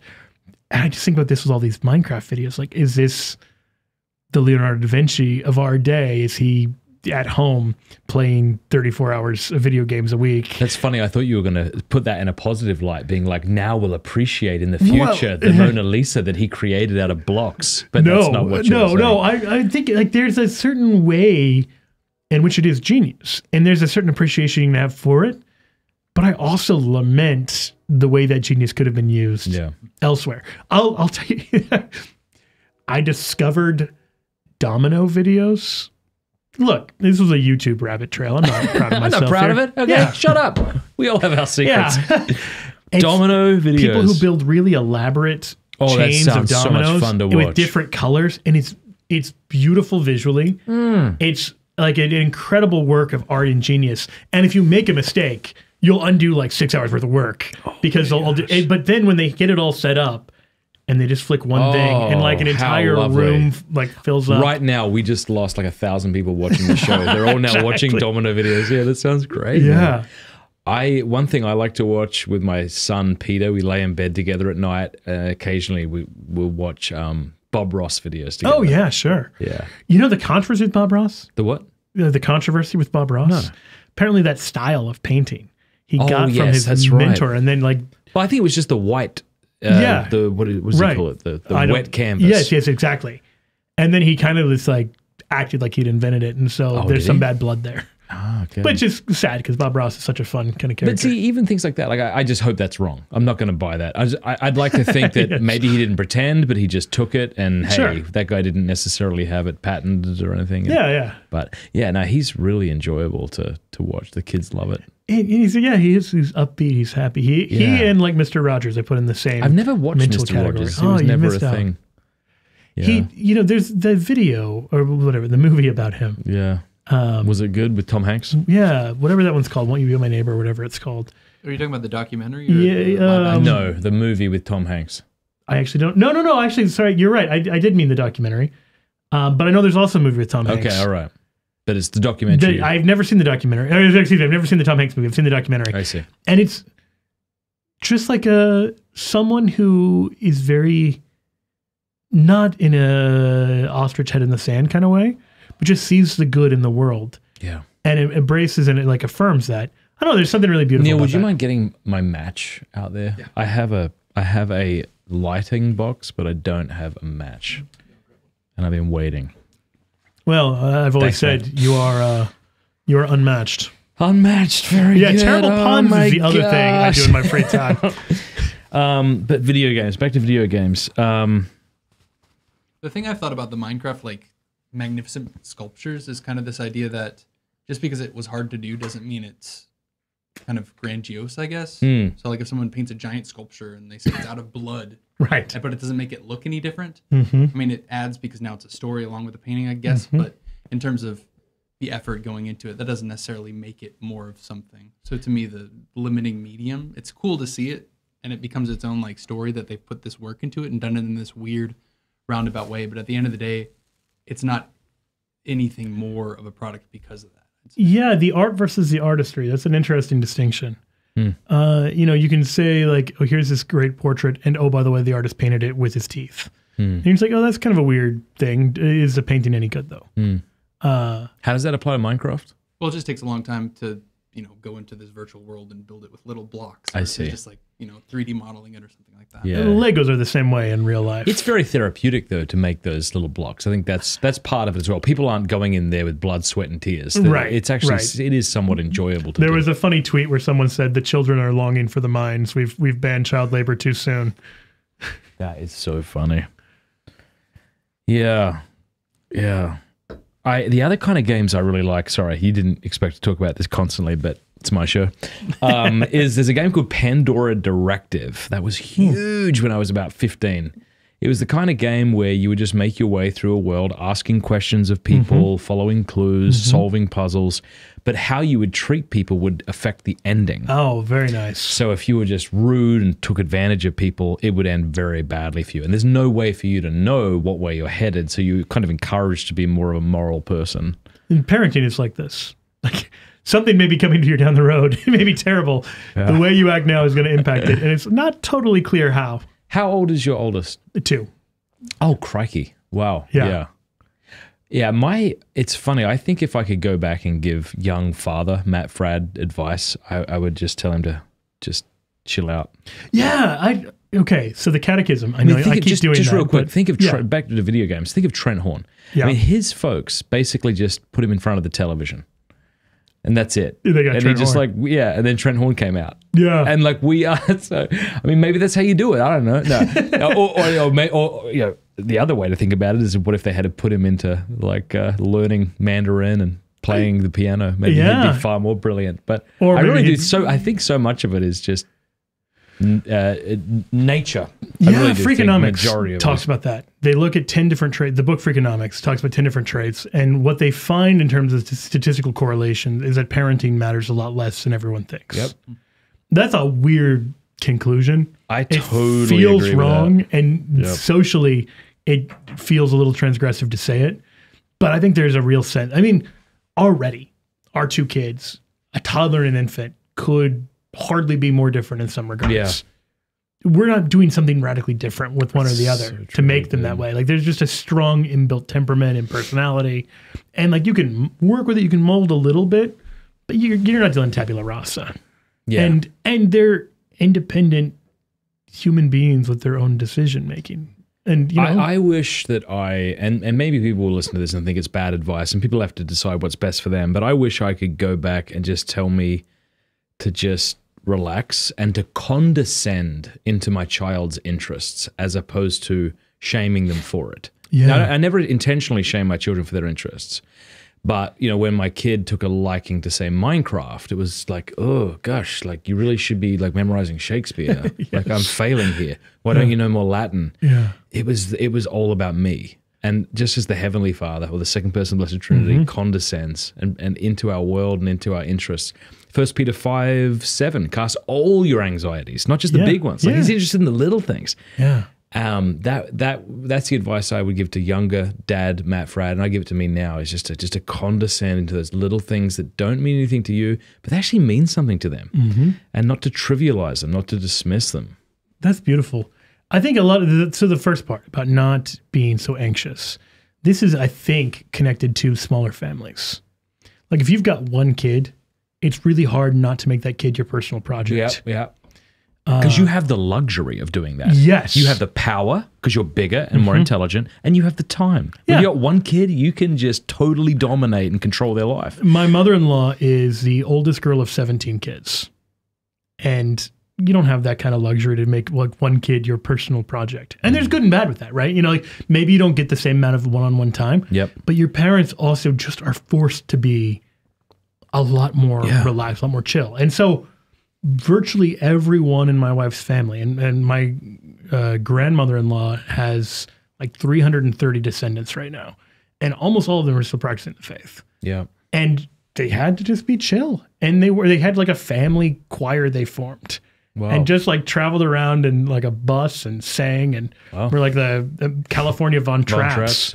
Yeah. But it's like that kind of thing where now it's much more like, you need to be in like these 5 extracurriculars. I'm going to drive you around all the time. We're all going to be burnt out. We're all going to be unhappy. Yeah. But then someday you'll get into like some really good secular college so you can fall away from the faith in style. Wow. Well, I compare like two families. This has all been kind of coming together for me. But I can think of one particular family I know where they do and have done everything right on paper. You know, they drive their kids to mass every day, and their kids wear the veil, and their kids know Aristotle, and their kids memorize poetry. And I'm not for a moment putting that down. I think that your kids would be much better if they did that. But, you know, I don't know, there's a bit of a defensive crouch against the world. There's not like this, whatever. But then I have other friends here in Steubenville where the parents, I think, in my estimation, give their kids too much freedom with technology and things like this that like horrified me when I first moved here, because I've just traveled the country for the last 10 years seeing the carnage in high schools. Yeah. Right. But I sit in the kitchen and their kids are free to be in there, and they laugh with the parents, and the parents just are chill, and they chat with them, and they laugh, and the kids are welcome. And I'm like, wow, I want that. Like I want that. And I'm seeing that. I actually, as my kids get older, I just really enjoy them. I just love sitting around in the kitchen and hearing them talk and do handstands randomly. And having kids that you enjoy, rather, you know, because I think the temptation is one of vanity, right? You have this really like amazing superstar child that looks really good in the Christmas card. I also think there's a lot of fear that drives a lot of that. You know, I think if you're parenting from a place of fear, even legitimate fear, like that's a big red flag. That can't be the driver, whether that's physical danger, whether that's spiritual danger. Like avoidance of sin is not a good enough goal as a parent. Yeah. And it has to be like, how do I help my kid want to be a saint? And it's probably not just like cracking the whip constantly so that they're never exposed to evil. It's rather about like empowering them. You know, like I've seen a lot of parents, like the kind of distinction you're describing, not to put these labels on those families, but I see a lot of parents who govern a sort of fear-based approach, their own fears, right? Like, I want to keep you safe from all danger. And in secular families, that's like physical danger, and Catholic families, it's spiritual danger. And then there's like an empowerment approach of like, I'm going to make sure you know what to do when you get there. Yeah. And help build off of the gifts and talents God's already given you. Now, again, like, look, I got a 2-year-old and a baby. So what do I know? But it seems from the families that I've seen. There's a difference, though. There's a difference, because I've heard parents who don't even have, not parents. I know of a person, a Catholic person who will go unnamed, wrote a children's book and didn't have kids. But it wasn't the kind of freedom attitude that you're kind of giving. It was more that like, this is what you got to do. It's like, dude, like you don't have kids. Right. So, you know. I've been really influenced. I've got some sort of extended family. It's actually I've got an aunt and uncle who live about an hour from here. And the aunt's sister has family in Germany. Yeah. And the kids there have been going to forest school in Germany since forest school? Yeah, it's amazing. Southern Germany. What is that? They just go in the forest from about the age of 3, and just you learn in the forest, and it does not matter how bad the weather is. You're going out in the forest and you like read books or do whatever. They teach you how to like whittle and build fires and do a bunch of cool stuff. Like you're not allowed to play with knives until you're 5. That was the rule they told me. I was just like, that's amazing. My son Peter is just such a terrific boy, and he starts fires now without asking me, which is probably not okay given that he's 7. But what I do is, you know, this cardboard problem that came about with Amazon. It's like you get angry and start kicking cardboard. You're like, I never used to hate cardboard. But so whenever we get like a box from Amazon or somewhere else, I open my door and just like throw it out the back. So there's a big pile of cardboard. And so now my son, he goes into he gets the drying, the dryer lint. Oh, yeah. And then he just starts these gigantic fires in my backyard. It's really cool. Wow. I know a country that had a problem with that recently. Well, a few years ago. Australia? Yeah. But I mean, I don't know. It's kind of cool. Yeah. It's cool until Steubenville's on fire. Yeah, exactly. And then I'll repent publicly. This is going to be Exhibit A in a future trial. I'll repent publicly from a different location. Yeah. No, that's awesome. You know, here's another thing I was thinking. My wife had a lot of health issues, and when she gave birth, it was very difficult. So she had 4 C-sections. Oh, good. Parenting wasn't an issue I knew little enough about. We're going to now talk about pregnancy. Let's talk about this.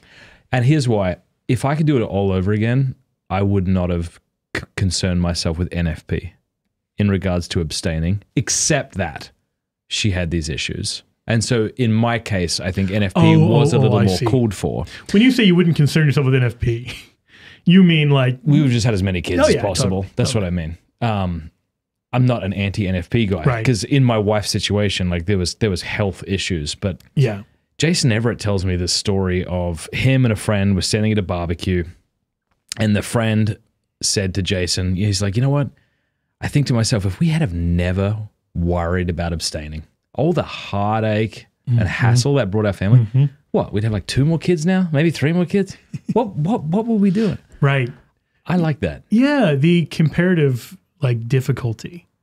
0 to 1 is a big jump. 1 to 2 is a big jump. I hear 2 to 3 is pretty deep, but it starts to level off at a certain point where you're like... I like how Janet Smith puts it. She says, after 3, you've reached a point of chaos from which you can't possibly return. Exactly. So you may as well just keep going. Yeah. So, I mean, again, like my wife and I got married in our 30s. So the N in NFP has already taken its course. That's quite late, yeah. Which is why, our kids are so young. Yeah, yeah. Like we're not doing anything to control that. That's just nature. Yeah. And well, that's right.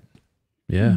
C'est la vie. The windows won't be there open forever. Right. Yeah. So, I mean, that sort of thing. And again, like there's a bunch of exceptions to that. But I think the thing with NFP, look, I want to give this all the right caveats so I don't end up becoming a clip. Yeah. Take your time.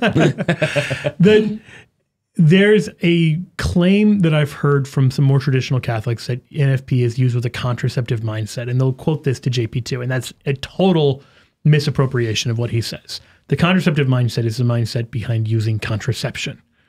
He is never saying that to critique people using NFP for what their neighbor doesn't consider a grave enough reason. Yeah. And Casti Canubi and Humanae Vitae are both clear that you do need a serious reason. Yeah. If you're going to do anything other than that, just live a married life kind of approach that you just described. And it sounds like there's a legitimate medical reason with your situation, and a lot of people have those, and we're never in a position to judge them. But with all those caveats out of the way, the temptation we have as modern Westerners is to want to control everything. And that's stressful, and it's annoying, and it's not something that I've received joy in, and not something I think a lot of people receive joy in. And to just be like, I don't know when I'm going to have another kid, if I'm going to have another kid. I put it in God's hands. I'm not trying to stymie it, but like, okay, whatever happens. If you're in a position where you can do that, that's so much more relaxing than like doing all the charting and doing all the just stressing about it. And even on a secular level, people who are contracepted and all, there's so much stress and chemical stuff that's going on, and the cost of that we don't normally talk about. but to just like relax. I think I don't know a better way to say it than just like, we don't have to make life as difficult as we make it. Yes. Like our great grandparents had a bunch of kids and they didn't read a bunch of parenting books, and the kids who made it to adulthood did okay. And let me just add to that, not just in the secular sense of we don't have to make it more difficult, but even from Catholic wisdom or classical wisdom. And what I mean is, like, do all of my kids need to be like learning Latin and playing piano and doing gymnastics and like things and like altar serving and like, how hard does life need to be exactly? Right. Yeah. So the Catechism has some good stuff on parenting, and I really would recommend it for anyone. You know, we always quote one line of it: parents are the first teachers of their children. But then you go on and read the rest of what they're talking about. They're not saying you're going to be the first one to teach Aristotle to your kid. They're saying you're modeling how to be a virtuous person. That's like, in other words, we're worrying about all the wrong stuff. If you want to worry about anything, you should be worried about like, how is my sinfulness? How you talk to your wife. Yeah, how exactly. Yeah. And kids pick up on that. It's true. And that's probably the most impactful thing on a child. And it's the thing we're not even maybe that concerned about in regards to their education. We don't even realize it. Yeah. And so modeling like disinterested service and mercy and those things, that's what the Catechism is actually talking about parents being the first teachers. And then like a few paragraphs later, it talks about the need to like apologize to your kids. And that's something that I never hear. That's difficult, especially when your kid's a teenager and is infallible. That's very difficult to do. Yeah. It's just broadly speaking, people on the internet so important. Are sometimes smug and right. What? And you're just like, oh yeah. Not on YouTube. Everyone's pretty polite in comment boxes. Because you ban everyone else. That's right, exactly. In your tightly controlled dictatorship, everyone is very agreeable. And Saddam Hussein got like a 99% re-election rate. It's amazing what happens when you control who gets to speak. But yeah, in all seriousness, like there are times where like someone is like totally smarmy, and that's on the internet. That's also sometimes in the house, and you still have to be like, oh yeah, you're right, and I was wrong. And that's a bigger death to self than like, I'll spend 2 hours driving you to violin practice. Like, yeah. No, for sure. It's difficult, but so important. How has it been? I mean, it's difficult to know because you can't compare it to anything else, but I imagine getting married older is difficult. And something you probably wouldn't suggest if you had another option. But thank God about this. Yeah, I don't know. This is a topic my wife and I obviously discuss sometimes. And so my whole journey, the girl I mentioned earlier in this episode, I thought I was going to marry her. We dated for like 3 years. And then I discerned I was called to seminary. And I spent 5 years. And I thought I was going to be a priest. And then I discerned I wasn't. And when I realized I was called to marriage after all, it was pretty clear who I needed to kind of approach about that. It was a girl I'd kind of cut off contact with, I'd been friends with, and then sort of said, hey, I can't talk to you for a while. And then I just reached out to her out of the blue. I actually flew down to Phoenix and asked her out on a date, threw caution to the wind. And then we had a pretty short pretty short engagement. And so we suddenly found ourselves married. And it was exciting, and it was thrilling, and it was hard. And it's been all of those things even a few years on. The big trade-off is we are wiser and less energetic than we were in our 20s. And so our kids, we have a better sense of what to do and less energy to do it. So there's a real kind of concrete trade-off that I think will only become more true as I enter like my 40s with kids. Yeah. I've got a few years, but still, like, I see those days. I'm not going to become like sprier, if that's a word. Yeah. And so keeping up with them is different. But I think my wife's also a therapist. So she's really good at knowing here's what works, here's what doesn't work. And she sees a lot of the people who are products of what doesn't work. So I think having that kind of experience, I don't know, it means that like on paper we know what to do, but sometimes we're still too exhausted to do it. So I've loved the journey. I would say for people who are like in their 30s and still single, don't despair that like, it's too late or whatever. But I also see why God normally has people who are young, overly confident idiots have kids because that totally me. That's often I was 22. Like what works best. Yeah, totally. I was 22 and I wish I got married at 18. Well, I was gonna say 22 is like old historically. Yeah. Yeah. There's something to be said for it, just keeping up with them. And that's the other thing. It's like, this is getting back to what we talked about before. You're going to make mistakes. Whether you're 22 or 32 or 42, you're going to screw up. And you might screw up more at a certain age. You just apologize more. And there's very little that you can't bounce back from as a family. Like the resilience is something that we really underestimate. We underestimate the resilience of kids. We underestimate the resilience of families as units. We also underestimate how much a sincere apology heals. Yes. We can fall into a despair thinking, okay, it's been 10 years and I've wrecked this relationship with this person and gosh, I don't know how. But, if someone's listening right now and they had a bad relationship with their father or their mother and still do, what would it be like if that father or mother came to you and sincerely apologized and owned it all? Yeah. It's kind of like that's enough. Yeah. If they really meant it and they saw it and they understood it and they apologized, it would just be so liberating. And conversely, make that as easy as possible for them. Like if someone has wronged you in that way, you just be the person who, it doesn't mean like be a doormat and allow yourself to be stomped on, but so often in the name of not being that, we make it very hard for forgiveness to happen and very hard for reconciliation to happen. I know of a case, I'll share, I don't think this is over divulging from my own family. When I was 6, my older sister ran away and was separated from the family for like 20 years. Oh my goodness, I'm so sorry. Oh, well, in the providence of God. Like my mom was fantastic at reaching out to her on her birthday. 6 years old? Yeah. Can I press? I was 6 years old. She was 16. Oh. Yeah, no. Sorry. That makes This was not sense. a child abduction. Okay. I was 6, she was 16. Yeah. And for like 20 years, she was not a feature in the family in any visible way. My mom would just like reach out to her never like, I'm sure early on, it was probably a different thing, but as old as I can remember, she was very gentle about kind of inviting and sending her little gifts on her birthday or just reaching out or, just those little things. And she really paved the way to make it easy to come home. And eventually she did. And there was an amazing reconciliation and it's just a normal part of the family now in a way that in the not too distant past, I would have viewed as impossible. Unthinkable. And I know, so I just did a 3-day parish mission on the prodigal son, looking at the younger brother, the older brother, and the father. And after a couple of these nights, people would approach me with their own stories of how that had kind of played out in their family. Yeah.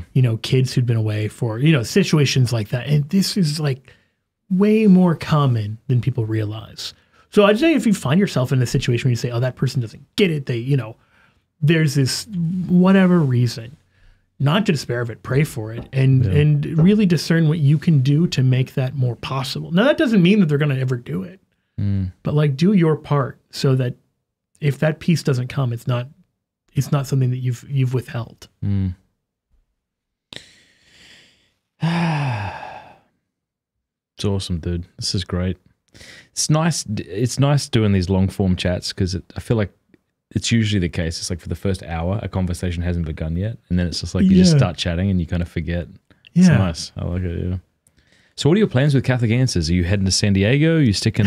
Are you doing long distance like Trent? Or so it's something where my wife's from California. She's from Southern California. She's from north of LA. She lived in San Diego. She actually worked for Catholic Answers years and years ago, right before you. Did I ever meet her? I don't think so. 2012 I was there. Oh, yeah. Maybe it's a little bit before you. It was like fresh out of college. She worked at Catholic Answers. And she was in like, she tells me the name. She's listening to this and I'm forgetting the name of what she did for like the 200th time.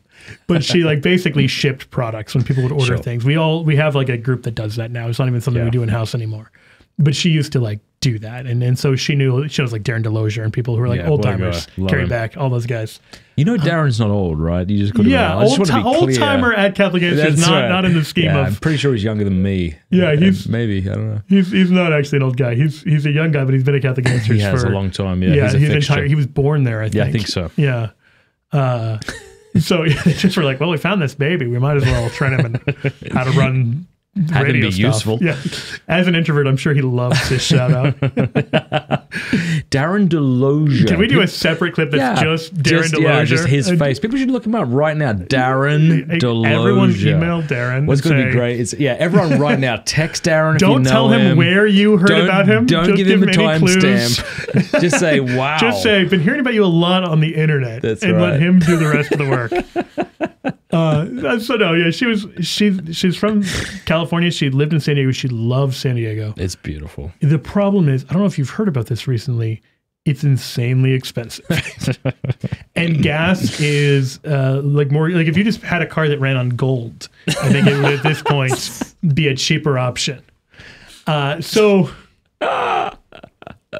Given all of that, the financial realities, and the other thing, I mean, that's one very. I guess you big could say issue. to Catholic answers, "I'm happy to move here if you triple my salary." Yeah, exactly. Give me just like a huge stockpile of gold. But also, like, my parents and my 4 sisters all live in Kansas That's City. nice, yeah. And especially with having little kids, having them near all their cousins. So important. It's so good. And I've heard that St. Louis has a good Catholic community. Oh, it's Kansas City, which is better than St. Louis in every way. Yes.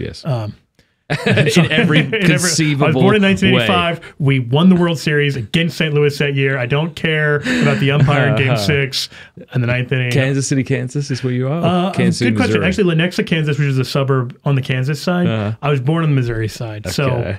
But you went over as quickly as you could, though. I was Kansan by the grace of God, Missourian by birth. I see. So, Yeah, very good. Yes. so yeah, I mean, if everything works out, I mean, we love Kansas City, and there's a great Catholic community there. City on a Hill, the young adult group, which is really targeting an underserved community of say 22 to 40, has been fantastic. And they're vibrant. They've got a lot of people who are really involved, and we made a lot of friends through that. There'd be a lot of costs to that. Yeah, of moving, you mean? Yeah. Like non-financial costs, just. Yeah. No, I don't think it's. I think it's advisable to stay where you are unless you feel moved. It's not easy. As someone who's moved 1 billion times since I got married, it's not easy. Yeah, I mean, I've done a fair amount of moving in my own lifetime, and it isn't pleasant.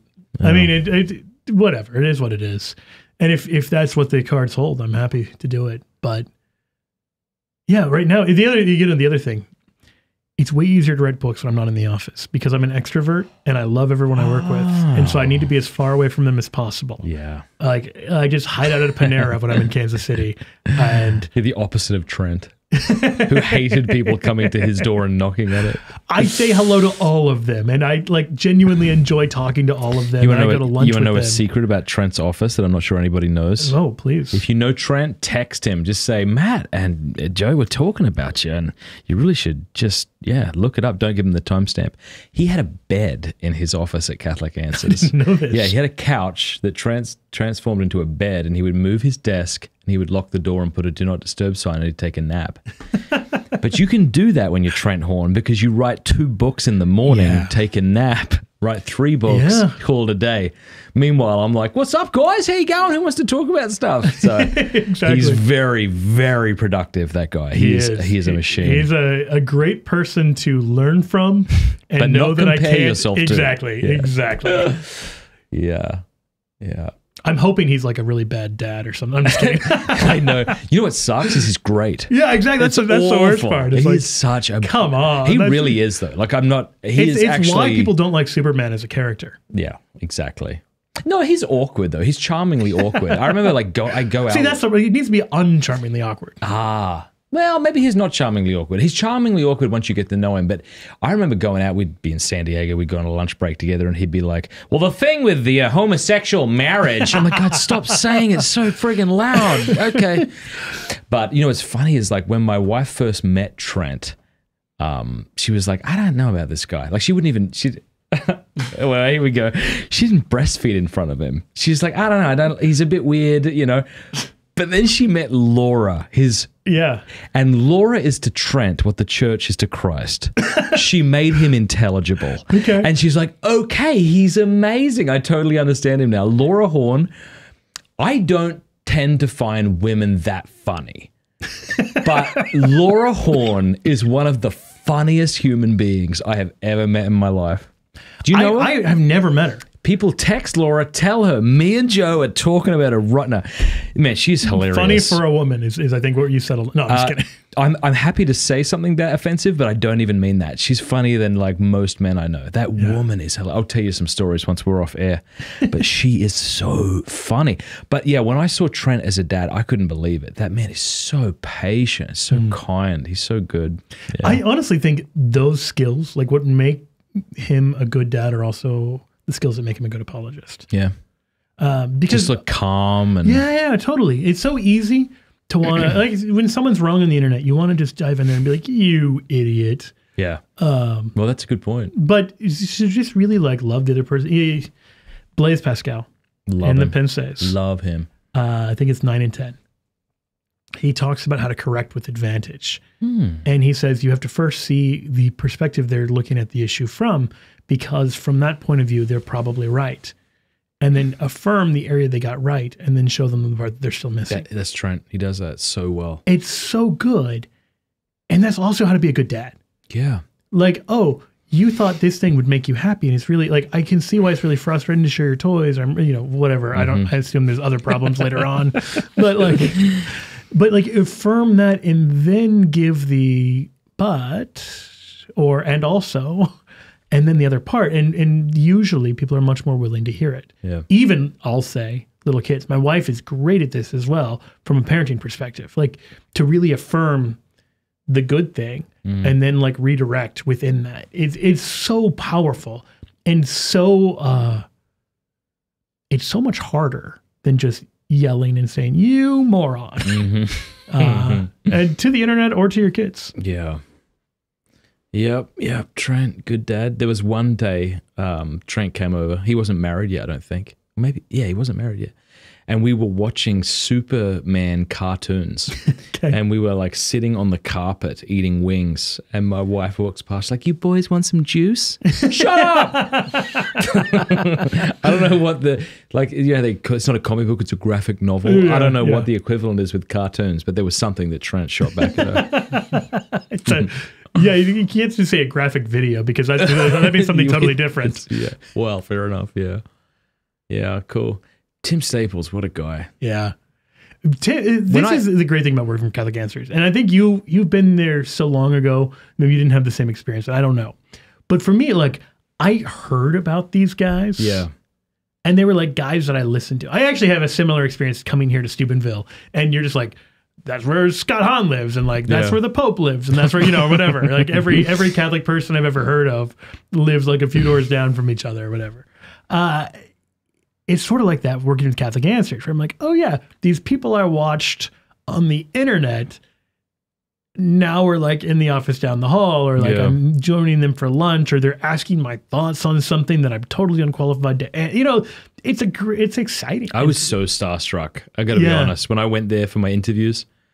But the thing about Tim that I found so impressive is when I met him, I was sure it was a facade. Yeah. I'm like, no one can be this energetic and joyful constantly. So totally. At some point, but never did. He was just always just so passionate, so energetic, and just a moral guy. And that's so refreshing, because you hear about meeting your heroes and then getting disgruntled or whatever, or getting disappointed, disillusioned.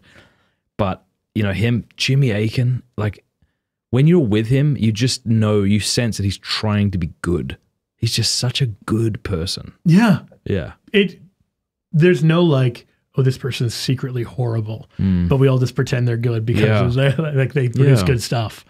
And Carlo Broussard. Oh my gosh. Carlo, I think, is better off the air in some way. In other words, like, I liked the kind of public persona Carlo Broussard, but then you meet the guy and you're just like, oh, you're like you just said, like, you're this way all the time, but he's even more like just a buoyancy. He's probably more natural in one-on-one relations where you can really see him shine. And as you've probably gotten from this conversation, I love like talking about normal things and then like inappropriately adding some like specifically Catholic theology, whatever. And he totally is the same way, where he'll be like, oh yeah, Aquinas says blah, blah, blah. But in a way that just fits, where he's not trying to impress you. He's not trying to like, he's just being a formed Catholic who's, into like powerlifting or whatever he's into. And, You know what I've noticed, and Trent and I were talking about this, that there's like a way older Catholic speakers speak and how younger Catholic speakers speak, right? So I was asked, I think I know what you mean, but tell me. I was asked to give a talk at a Catholic Answers conference a couple of years ago, and Tim Staples got up and gave a talk, and then Trent and I were talking about how our style of speaking is very different to his. Ours tends to be more like podcast rambling, but it feels authentic. Yeah. Whereas Tim Staples, I'm gonna give you it feels more theatrical. Right. And for me, I wouldn't be as moved by that. I would find it maybe a little overproduced. But maybe there was a time when that wasn't that way. Whereas today I find people are a little bit more casual. Yeah. The Marshall McLuhan line, like the medium is the message. Yeah. And I think we underappreciate the way differences in media change the way you have to deliver a message. That in written format, I'm going to give a very different presentation of an argument than I'm going to give in something like this. And if you didn't, you would be a bad writer. Exactly. Yeah, or like a bad guest. I'd be like... Yes.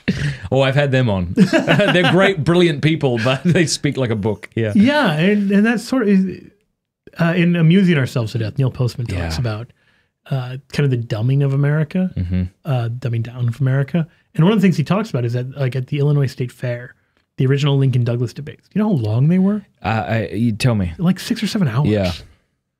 And the people who were like really into books could stomach that.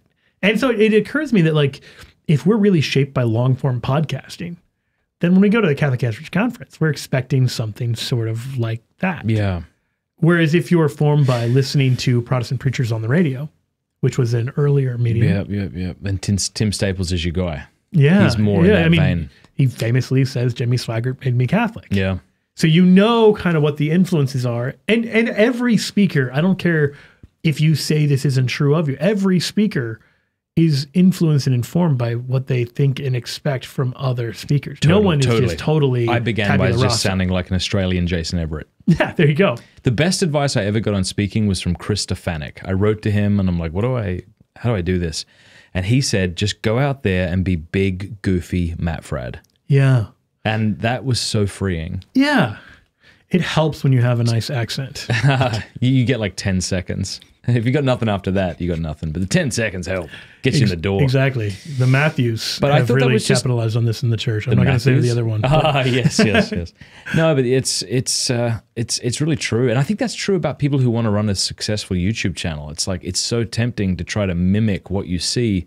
But if you would just have the freedom to be yourself, warts and all, things that irritate people and please some people, that authenticity is really what builds an audience. So if people can trust that you're actually being sincere. Yeah, totally. Because if you're trying to do a voice, it'd be like if if I was going to do Batman voice when I came on the show, about 20 minutes in, I would have been like, okay, I can't sustain it anymore. And it becomes unsustainable.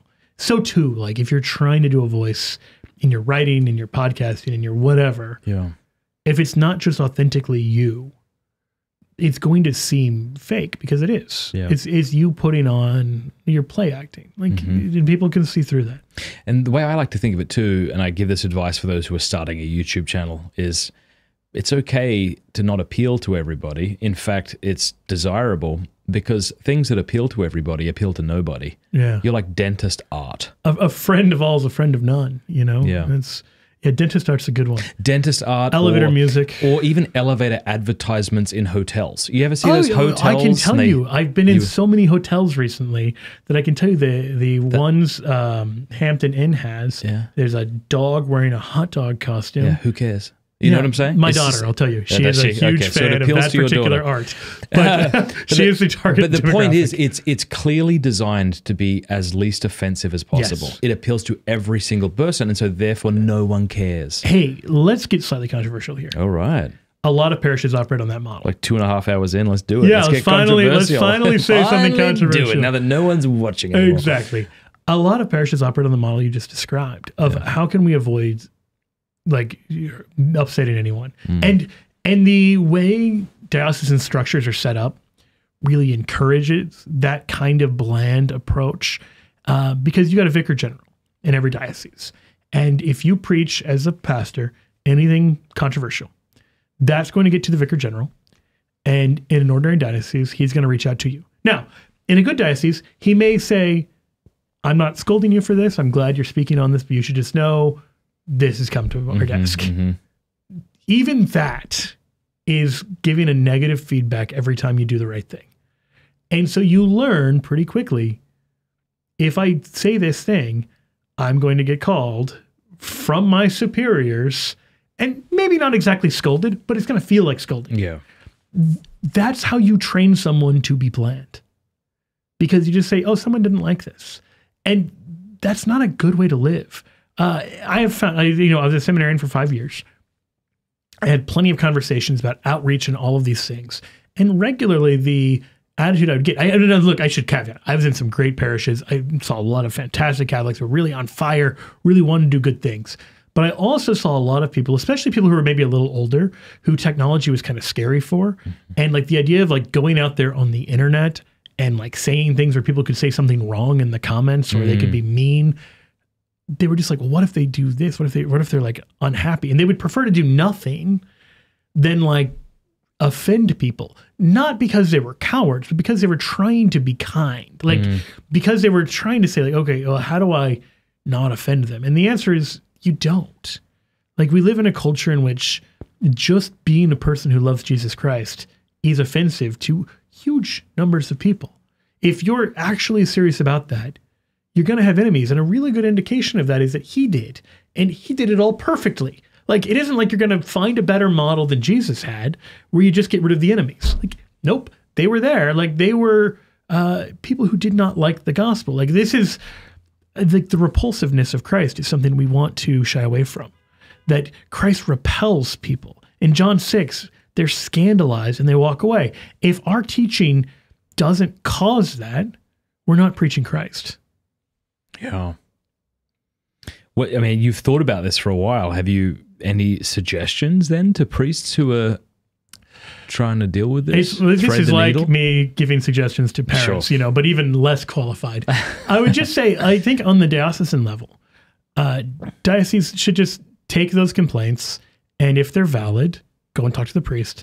And if they're complaining about things that are they just should a be priest, talking about, call them and congratulate them. Oh, yeah, Buy them exactly. a beer. Yeah. Or just like, why are the other priests not getting these calls? Well, I tell you, here's something that we can all do who are watching right now is we can always praise our priest when he steps out in courage and says something that's going to upset people that's in line with the gospel. Yes, exactly. Everyone can do that. And you might be tempted to think, well, somebody will thank him or I don't need to thank him. No, go out of your way and say, thank you for having courage. And so I think the other thing that there's a fake courage. There are priests who will, at a very liberal parish, talk about how bad conservatives are, or at a very conservative parish, talk about how bad liberals are. And it looks courageous. Like, oh, wow, way to stand up to them, Father. Yeah, but there's none of them here. Yeah. Exactly. I've been to like Latin Mass parishes where they just talk about abuses in the Novus Ordo. Like, that's a bad homily because no one here is guilty of that. And the people who need to hear that aren't hearing it. Yeah. So you might as well preach about like why like the Chinese premier did something wrong. Yeah. It could not be further removed from the lives of the people you need to preach. What are the sins that your people are struggling with? Preach to those. Like if you're not getting some negative feedback, you're probably not touching the wounds. And so I would just say take heart, like be courageous to priests who are getting some of that feedback. Like maybe you're getting feedback because you need to do something differently. Maybe you need to be gentler about it or whatever, but it may also just be a sign that you're doing the right thing. Yeah. As we wrap up, where can people get your book and where else can they follow the work you're doing? The early church was the Catholic Church. Link in the description. Link in the description. Yeah. You can get it at a lot of places. But you can send it to Cameron Bertuzzi's address. Let me just get that. No, I'm joking. Actually, so this is a cool thing.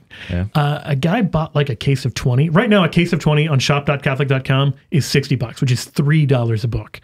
So a guy bought a case of them and just like went on Facebook and was like, who wants a copy? And just started giving copies away. Wow. That is really cool. Yeah. But even if you don't want to do that, if you only care about yourself, I understand. You're at the beginning stages of sanctity. If you just want one copy, shop.catholic.com is probably the place you're going to get the best deal. I would also say people who get it, I would love it if you rated and reviewed it on Amazon. It really helps. It helps people who maybe didn't know they were looking for it discover it on accident.